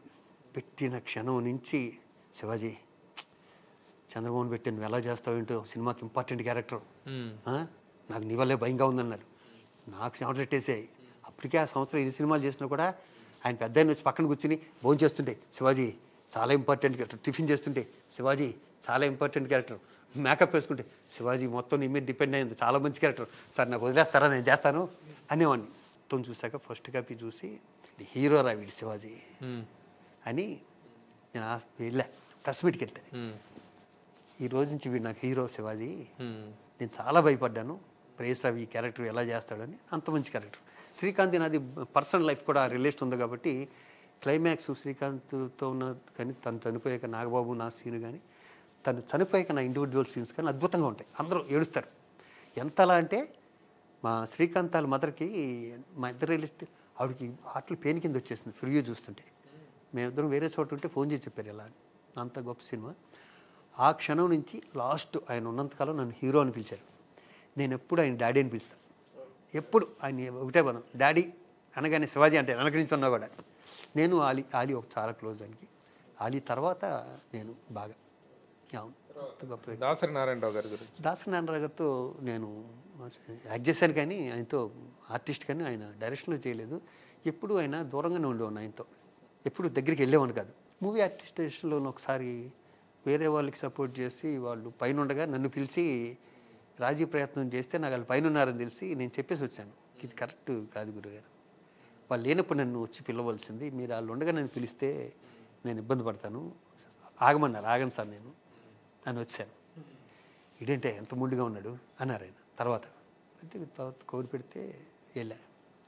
అది కాదు చెప్పేది నేను చెప్పేది వినాలి కాదు, నువ్వు ఆలీ నిన్ను కూర్చోబెడదాం. లేదు సార్ నాకన్నా సీనియర్ ఆర్టిస్టులు పెద్ద ఆర్టిస్టు ఆవిడ పైన ఉండగా మీరు నన్ను పిలిచి, ఆవిడంటే నాకు చాలా గౌరవం అండి గారు, మీరు అలా అందరినీ అక్కడ పెట్టి నన్ను కూర్చోబెట్టి సపరేట్ కూర్చోబెడితే ఎలా సార్ అది అన్నాక ఆయన నచ్చావురా నువ్వు నాకు, నువ్వు నచ్చారు నాకు, పేవరం నచ్చావు అన్నాడు. నాకు నచ్చింది ఆయన అంటాం. అంత నచ్చాక తర్వాత నన్ను ఒకసారి పిలిచి నీ మీద ఎవరు పోటీ చేయరు, నువ్వే ప్రెసిడెంట్ ఈసారి అన్నారు. ఏంటి సడన్గా ఇలా అంటున్నారు ఏంటి ఈయన అనుకున్నా. నిజంగా నా మీద ఎవరో పోటీ చేయలేదు. Silver Jubilee hero, first time record. నేను ప్రెసిడెంట్ని, నాకు కావాల్సిన అందరినీ ఎన్నుకున్నా. సెక్రటరీ నరేష్ని, ఇలా మొత్తం అందరినీ ఎన్నుకుంటే మా మీద ఎవరో పోటీ చేయలే. ఒకళ్ళిద్దరు పోటీ చేసినా కూడా నేను చెప్తే పాపం వెళ్ళిపోయారు. సిల్వర్ జూబ్లీలో అద్భుతంగా చేసాం. నరేష్ కానీ మిగతా మా బెనర్జీ కానీ, ఏడిశ్రీ, అన్నయ్యదయ్య, మొత్తం అందరు హీరోలు మొత్తం పెట్టడం వల్ల అప్పటి నుంచి ఆయన మీద లుక్ మారిపోయింది. దాసనారాయణ మీద అంతకాలం దూరంగా ఉన్నోడిని ఎందుకు ఇండస్ట్రీలో ఈయన పెద్ద మనిషి అంటారు, ఎందుకు అందరినీ ఈయన దగ్గరికి పరిగెడతారు అని అర్థమయ్యి ఏదైనా వస్తే ఆయన బర్త్డే వచ్చినా అంతకుముందు వెళ్ళేవాడిని కాదు. తనగా ఆయన తనకి హెల్త్ బాగోపోతే నేను గిజగిజలాడిపోయాను. నేను రామోజీ ఫిల్మ్ సిటీలో 15 రోజులు షూటింగ్. ప్రతిరోజు సికింద్రాబాద్ కిమ్స్లో ఆయన ఉండేవారు. ఆయన పడుకున్నా కూడా అద్దం దగ్గరికి వెళ్ళి ఆయన చూసేసి నేను వెళ్ళిపోయాను. ఏ రోజు మిస్ అవ్వలేదు. ప్రతిరోజు వెళ్ళి అద్దంలో చూస్తే ఒక్కోసారి ఇలా అనేవారు. అలా తిరిగి వెళ్ళి లోపలికి వెళ్ళి రూమ్లోకి వెళ్తే ఇలానే సైజ్ చేసి ప్రతిరోజు కలిసాను. లాస్ట్ ఇంకా నా వల్ల కాక కొంతమంది మా ఆర్టిస్టులకి బైక్స్ అయ్యి ఇద్దాం అనుకుని ముందు రోజు వికలాంగులు కాదు, మామూలు బైక్స్ ఇప్పుడు కూడా నీకు రోడ్ల మీద కనిపిస్తుంటాయి. ఒక 7-8 మంది బైక్స్ మా నాయుడికి వాళ్ళందరికీ చాలామందికి ఆయన దగ్గరికి వెళ్ళి నా గురించి ఓపి తెచ్చుకోండి గురుగారు, ఒక 6 మందికి మీ చేతుల మీదుగా స్కూటర్ కీసు అంటే ఎంత ఆనందపడిపోయాడు పాపం. ఇవి ఉన్నాయి, మాస్క్ ఉన్నాయి, చెయ్యి పట్టుకుని వదల్లా ఇలాగా చాలాసేపు ఒక హాఫ్ అన్ అవర్ అలా పట్టుకుంటున్నాడు. మాట్లాడటానికి లేవు. పైగా నేను ప్రతిరోజు వెళ్తున్నాను, 15 రోజులు 20 రోజులు నుంచాను. ఆ కళ్ళల్లో గ్లిటరింగ్ తెలిసి ఫస్ట్ టైం ఆయన కాళ్ళకి దండం పెట్టి వచ్చేసాను. వచ్చాక మన్నాడు వీళ్ళందరినీ కొంతమందిని తీసుకుని వెళ్ళి నా గురించి ఆయన వీల్ చైర్లో కూర్చుని ఆ రూము నుంచి బయటకు వచ్చి ఆ క్యారిడర్ ఉంటుంది, పెద్ద క్యారిడర్, నేను వస్తాను జిల్లా కూర్చుని ఇలా అన్నాడు. ఇలా వెళ్ళి ఆయన పక్కన మోకాల మీద కూర్చొని, సార్ వీళ్ళందరూ మీ సినిమాలో చేసిన వాళ్ళేనండి, వీళ్ళు ఎవరికి వెహికల్స్ లేవండి, ఈ వెహికల్స్ కన్నా కూడా మీ చేతి మీద వాళ్ళు తీసుకుంటే నాకు కాన్ఫిడెన్స్ లెవెల్స్ పెరుగుతాయి అని తీసుకొచ్చాను సార్ అంటే నన్ను పీక పట్టుకుని మెల్లిగా దగ్గర వెళ్ళాలని అందరికీ బ్యాక్స్ ఇచ్చాడు. నా జీవితంలో మర్చిపోలేని ఆయనతో పెద్ద ఆయనతో ఒక ఇన్సిడెంట్ అది. శివాజీ అంటే శ్రీకాంత్, శ్రీకాంత్ అంటే శివాజీ. సినిమా ఇండస్ట్రీ మీ ఇద్దరిది ఒక ఆదర్శమైనటువంటి బావమర్దుల స్నేహం, ప్రాణ స్నేహితులు ఇద్దరు. చెప్పు. అదే ఇలాగ ఉండవు, ఇద్దరు చెప్పాను కదా మా ఇద్దరిది. ఆ వైజాగ్ నుంచి తీసుకొచ్చి అది 3 రోజుల తర్వాత నాకు అంటగట్టేసి 2 గ్లాసులు మంచినీళ్ళు తాగి మీరు చేసిన పని ఎలా ఉండు శ్రీకాంత్ తోటి? ఎలా స్టార్ట్ అయింది మీ ఇద్దరి? ఎప్పుడు స్టార్ట్? కోటరంకృష్ణ గారు మామూలుగా నాకు ఒక 5 ఏళ్ళు 6 ఏళ్ళు జూనియర్ మా బావ. నేను అప్పటికే హీరోగా చేస్తున్నా, అప్పటికి చాలా బిజీగా ఉన్నాను. తను పరిచయం వాడికి బిజీ. తను చిన్న వీళ్ళందరూ కలిసి మన గోపాల్ రెడ్డి గారి సినిమాకి మద్రాసు వచ్చినట్టున్నాడు. ఏదో 3 హీరోలు 4 హీరోలు. ఫస్ట్ మాట్లాడుకోవడం అయితే ఆంధ్ర క్లబ్. తనకి నాకు స్కూటర్ ఉండేది, తనకి అప్పుడు యమహా బైక్లో ఏదో ఉండేది కదా, అదేదో ఉండేది. దాని మీద తిరుగుతుండేవాళ్ళం. కరెక్ట్గా ఆ క్షణంలో పరిచయం అయిందంటే ఇద్దరు బాగా దగ్గర అయింది మాత్రం రామచంద్రాపురంలో కోటరంకృష్ణ గారి సినిమా పెళ్ళాం చూతే వినాలి. మేము 3 బ్రదర్స్ పెళ్ళాం చూతే వినాలి. ఆ సినిమాకి మీ ఇద్దరు ఒక రూమ్. అప్పటి నుంచి close friends. తనేనా your best friend in the industry అంటే చెప్పేది తనేనా? శ్రీకాంత్. తనని మూవీ ఆర్టిస్ట్ అసోసియేషన్ యాక్టివిటీ లాగింది కూడా మీరేగా? నేను. ఆ పాప నాదే. శివాజీ ఏమనిపిస్తుంది 37 సంవత్సరాల ఈ లైఫ్ మొత్తాన్ని ఒకసారి అనలైజ్ చేసుకుంటే? How much you are blessed and how good you are running the career అనిపిస్తుంది? చాలా చాలా తృప్తిగా ఉంది. దానికన్నా కూడా కొన్ని నేను ఏమేం చేద్దాం అనుకున్నాను 1-2 తప్పితే మొత్తం అన్నీ చేసేసినాయి మొత్తం అంతా. ఇప్పుడు ప్రజెంట్ యాక్టివిటీ ఏంటి? సినిమాలో వేరేదే ఉంది. ఏం చేస్తున్నారు? ఈ మధ్య చేయలేదు క్యారెక్టర్? ఈ మధ్య చేయలేదు. నిన్న ఉండగా అడ్వాన్స్ వెళ్ళదు అయ్యే సినిమాలు అయ్యా ఉంటాయి. అవును, నా సినిమాలు ఇప్పుడు నేను హీరోగా పరిచయం చేశారు కదా, ఏంటి ఎలా ఉందా? జరుగుతుంది, సక్సెస్ కావాలి ఇక్కడ, ఆ ప్రాసెస్ జరుగుతూనే ఉంటుంది మామూలు. ఇండస్ట్రీలో కూడా ఇప్పుడు దీంట్లో కాకపోయినా మూవీ ఆర్టిస్ట్ అసోసియేషన్ కాకపోయినా FNCC క్లబ్ వైస్ ప్రెసిడెంట్ మీరు. అవును, చాలా అత్యధికమైన మెజార్టీతో గెలిచారు. Again you will be the vice president of the. అది పెద్దలు. ఆ యాక్టివిటీ బాగా హ్యాపీగా అనిపిస్తుందా? కోవిడ్ వల్ల పెద్ద అంతా కనెక్ట్ అయ్యలేం కదా. లాస్ట్ నేనైతే 7-8 నెలల నుంచే కొంచెం హుషారుగా ఉన్నాం. ఈ కోవిడ్ వల్ల అంతకుముందు ఎవరో పెద్ద దాంట్లో చేయడానికి కూడా ఏం లేదు. 1.5 year ఓవరాల్గా 37 years ఆఫ్ కెరీర్ గురించి, శివాజీ రాజా ప్రాస్పెరిటీ గురించి ఏం చెప్తారు? ఒకసారి మీ లైఫ్ సమీక్షించుకుంటే ఏమనిపిస్తుంది? ఇండస్ట్రీ నాకు బోల్డ్ అంత ఇచ్చింది. ఇండస్ట్రీకి నేను 5% ఇచ్చాను, ఇంకా చాలా ఇవ్వాలి. సో ఇచ్చే ఇదిలో ఉన్నారు, ఆ మైండ్ అయితే ఉంది. హౌ మచ్ ఈజ్ పాసిబుల్ అనేటువంటి అది అయిపోయేది. బోల్డ్ అంత ఇవ్వాలన్నది అయిపోయేది. ఆ ఓల్డ్ ఏజ్ హోమ్ అదన్నీ కట్టుంటే, ఆఫీస్ కట్టుంటే అయిపోయేది. ఇక్కడ దరిద్రం ఏంటంటే ఏమీ లేని నాలాంటికి ఏదో చేయాలనిపిస్తుంది. బోల్డ్ అంత ఉంది ఇక్కడ, బోల్డ్ అంత మంది దగ్గర వాళ్ళ పేరు కలకాలం ఉండిపోద్ది. వాళ్ళు చేస్తే ఉండి కూడా చేయరు కొంతమంది. గొప్ప విషయం, నిజం చెప్పారు. అంటే దరిద్రం అనేటువంటిది అంతే. కొంతమందికి మనసులో అవును ఉండిపోద్ది, చాలా మందికి మనసులో ఉంటుంది. జేబులో దరిద్రం ఉన్న వాళ్ళు కానీ మనసులో చాలా గొప్పగా వాళ్ళకి ప్రభు వాళ్ళకి వచ్చిన ఆపర్చునిటీని చెడగొట్టుకుంటున్నారు తప్పితే, కొంతమంది ప్రెసిడెంట్లు చూడిపోని చుట్టుపక్కల ఎటు చూసినా వాళ్ళు బిల్డింగ్లే కనిపిస్తాయి. ఎటు చూసినా నేను ఇవ్వాలంటే నాకు ఒక అపార్ట్మెంట్ ఇవ్వాలి దానికి కదా. ఆ సాక్రిఫైస్ నేను చేయలేను కదా. నీ 100,000 ఎకరాలు, కొన్ని 100,000 అపార్ట్మెంట్లు, కొన్ని 100 కోట్లు కొన్నాయి, అలా నిలిచిపోద్ది కదా పేరు. ఊడి గడితే ఊడిస్తే సరిపోద్ది. అది రక్తంలో ఉండాలి, అది చేసే గుణం ఉండాలి తప్పితే. ఇప్పుడు నేను ఒక పని చేశాను ఒకసారి.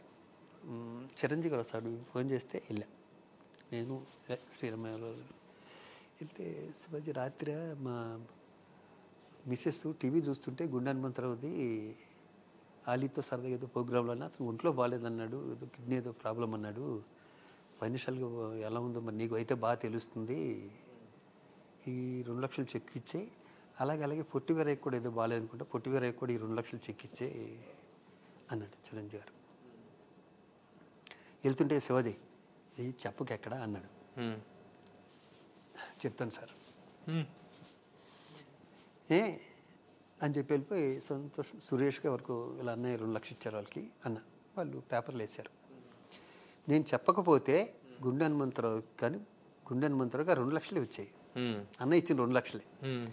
నేను చవటం వల్ల ఆస్ట్రేలియా నుంచి ఒక 1,00,000 రూపాయలు పంపించాడు. అది ప్రెస్లో వచ్చి 14 లక్షలు కలెక్ట్ అయింది. నేను అన్నయ్య మాట కూడా కాదంటాను. ఎప్పుడు కాదంటాను? ఇలాంటప్పుడు కాదంటాను.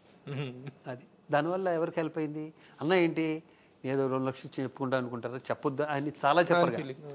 ఆయన ఉద్దేశం అంటే చెప్పు ఎవరికైనా ఇచ్చే అన్నారు. నేను చెప్పటం వల్ల ఏంటంటే నాకు మూవీ ఆర్టిస్టుల అనుభవం ఏదైనా చేస్తే 10 మందికి చెప్తే ఇంకొకరు కూడా హెల్ప్ చేస్తారు. హనుమంతరావుకి అతని అకౌంట్లో 14 లక్షలు పడింది. నాకు హనుమంతరావు చెప్పాడు ఈ విషయం. మాకెన్ని అనుభవాలు అట్లా చిరంజీవి గారితో.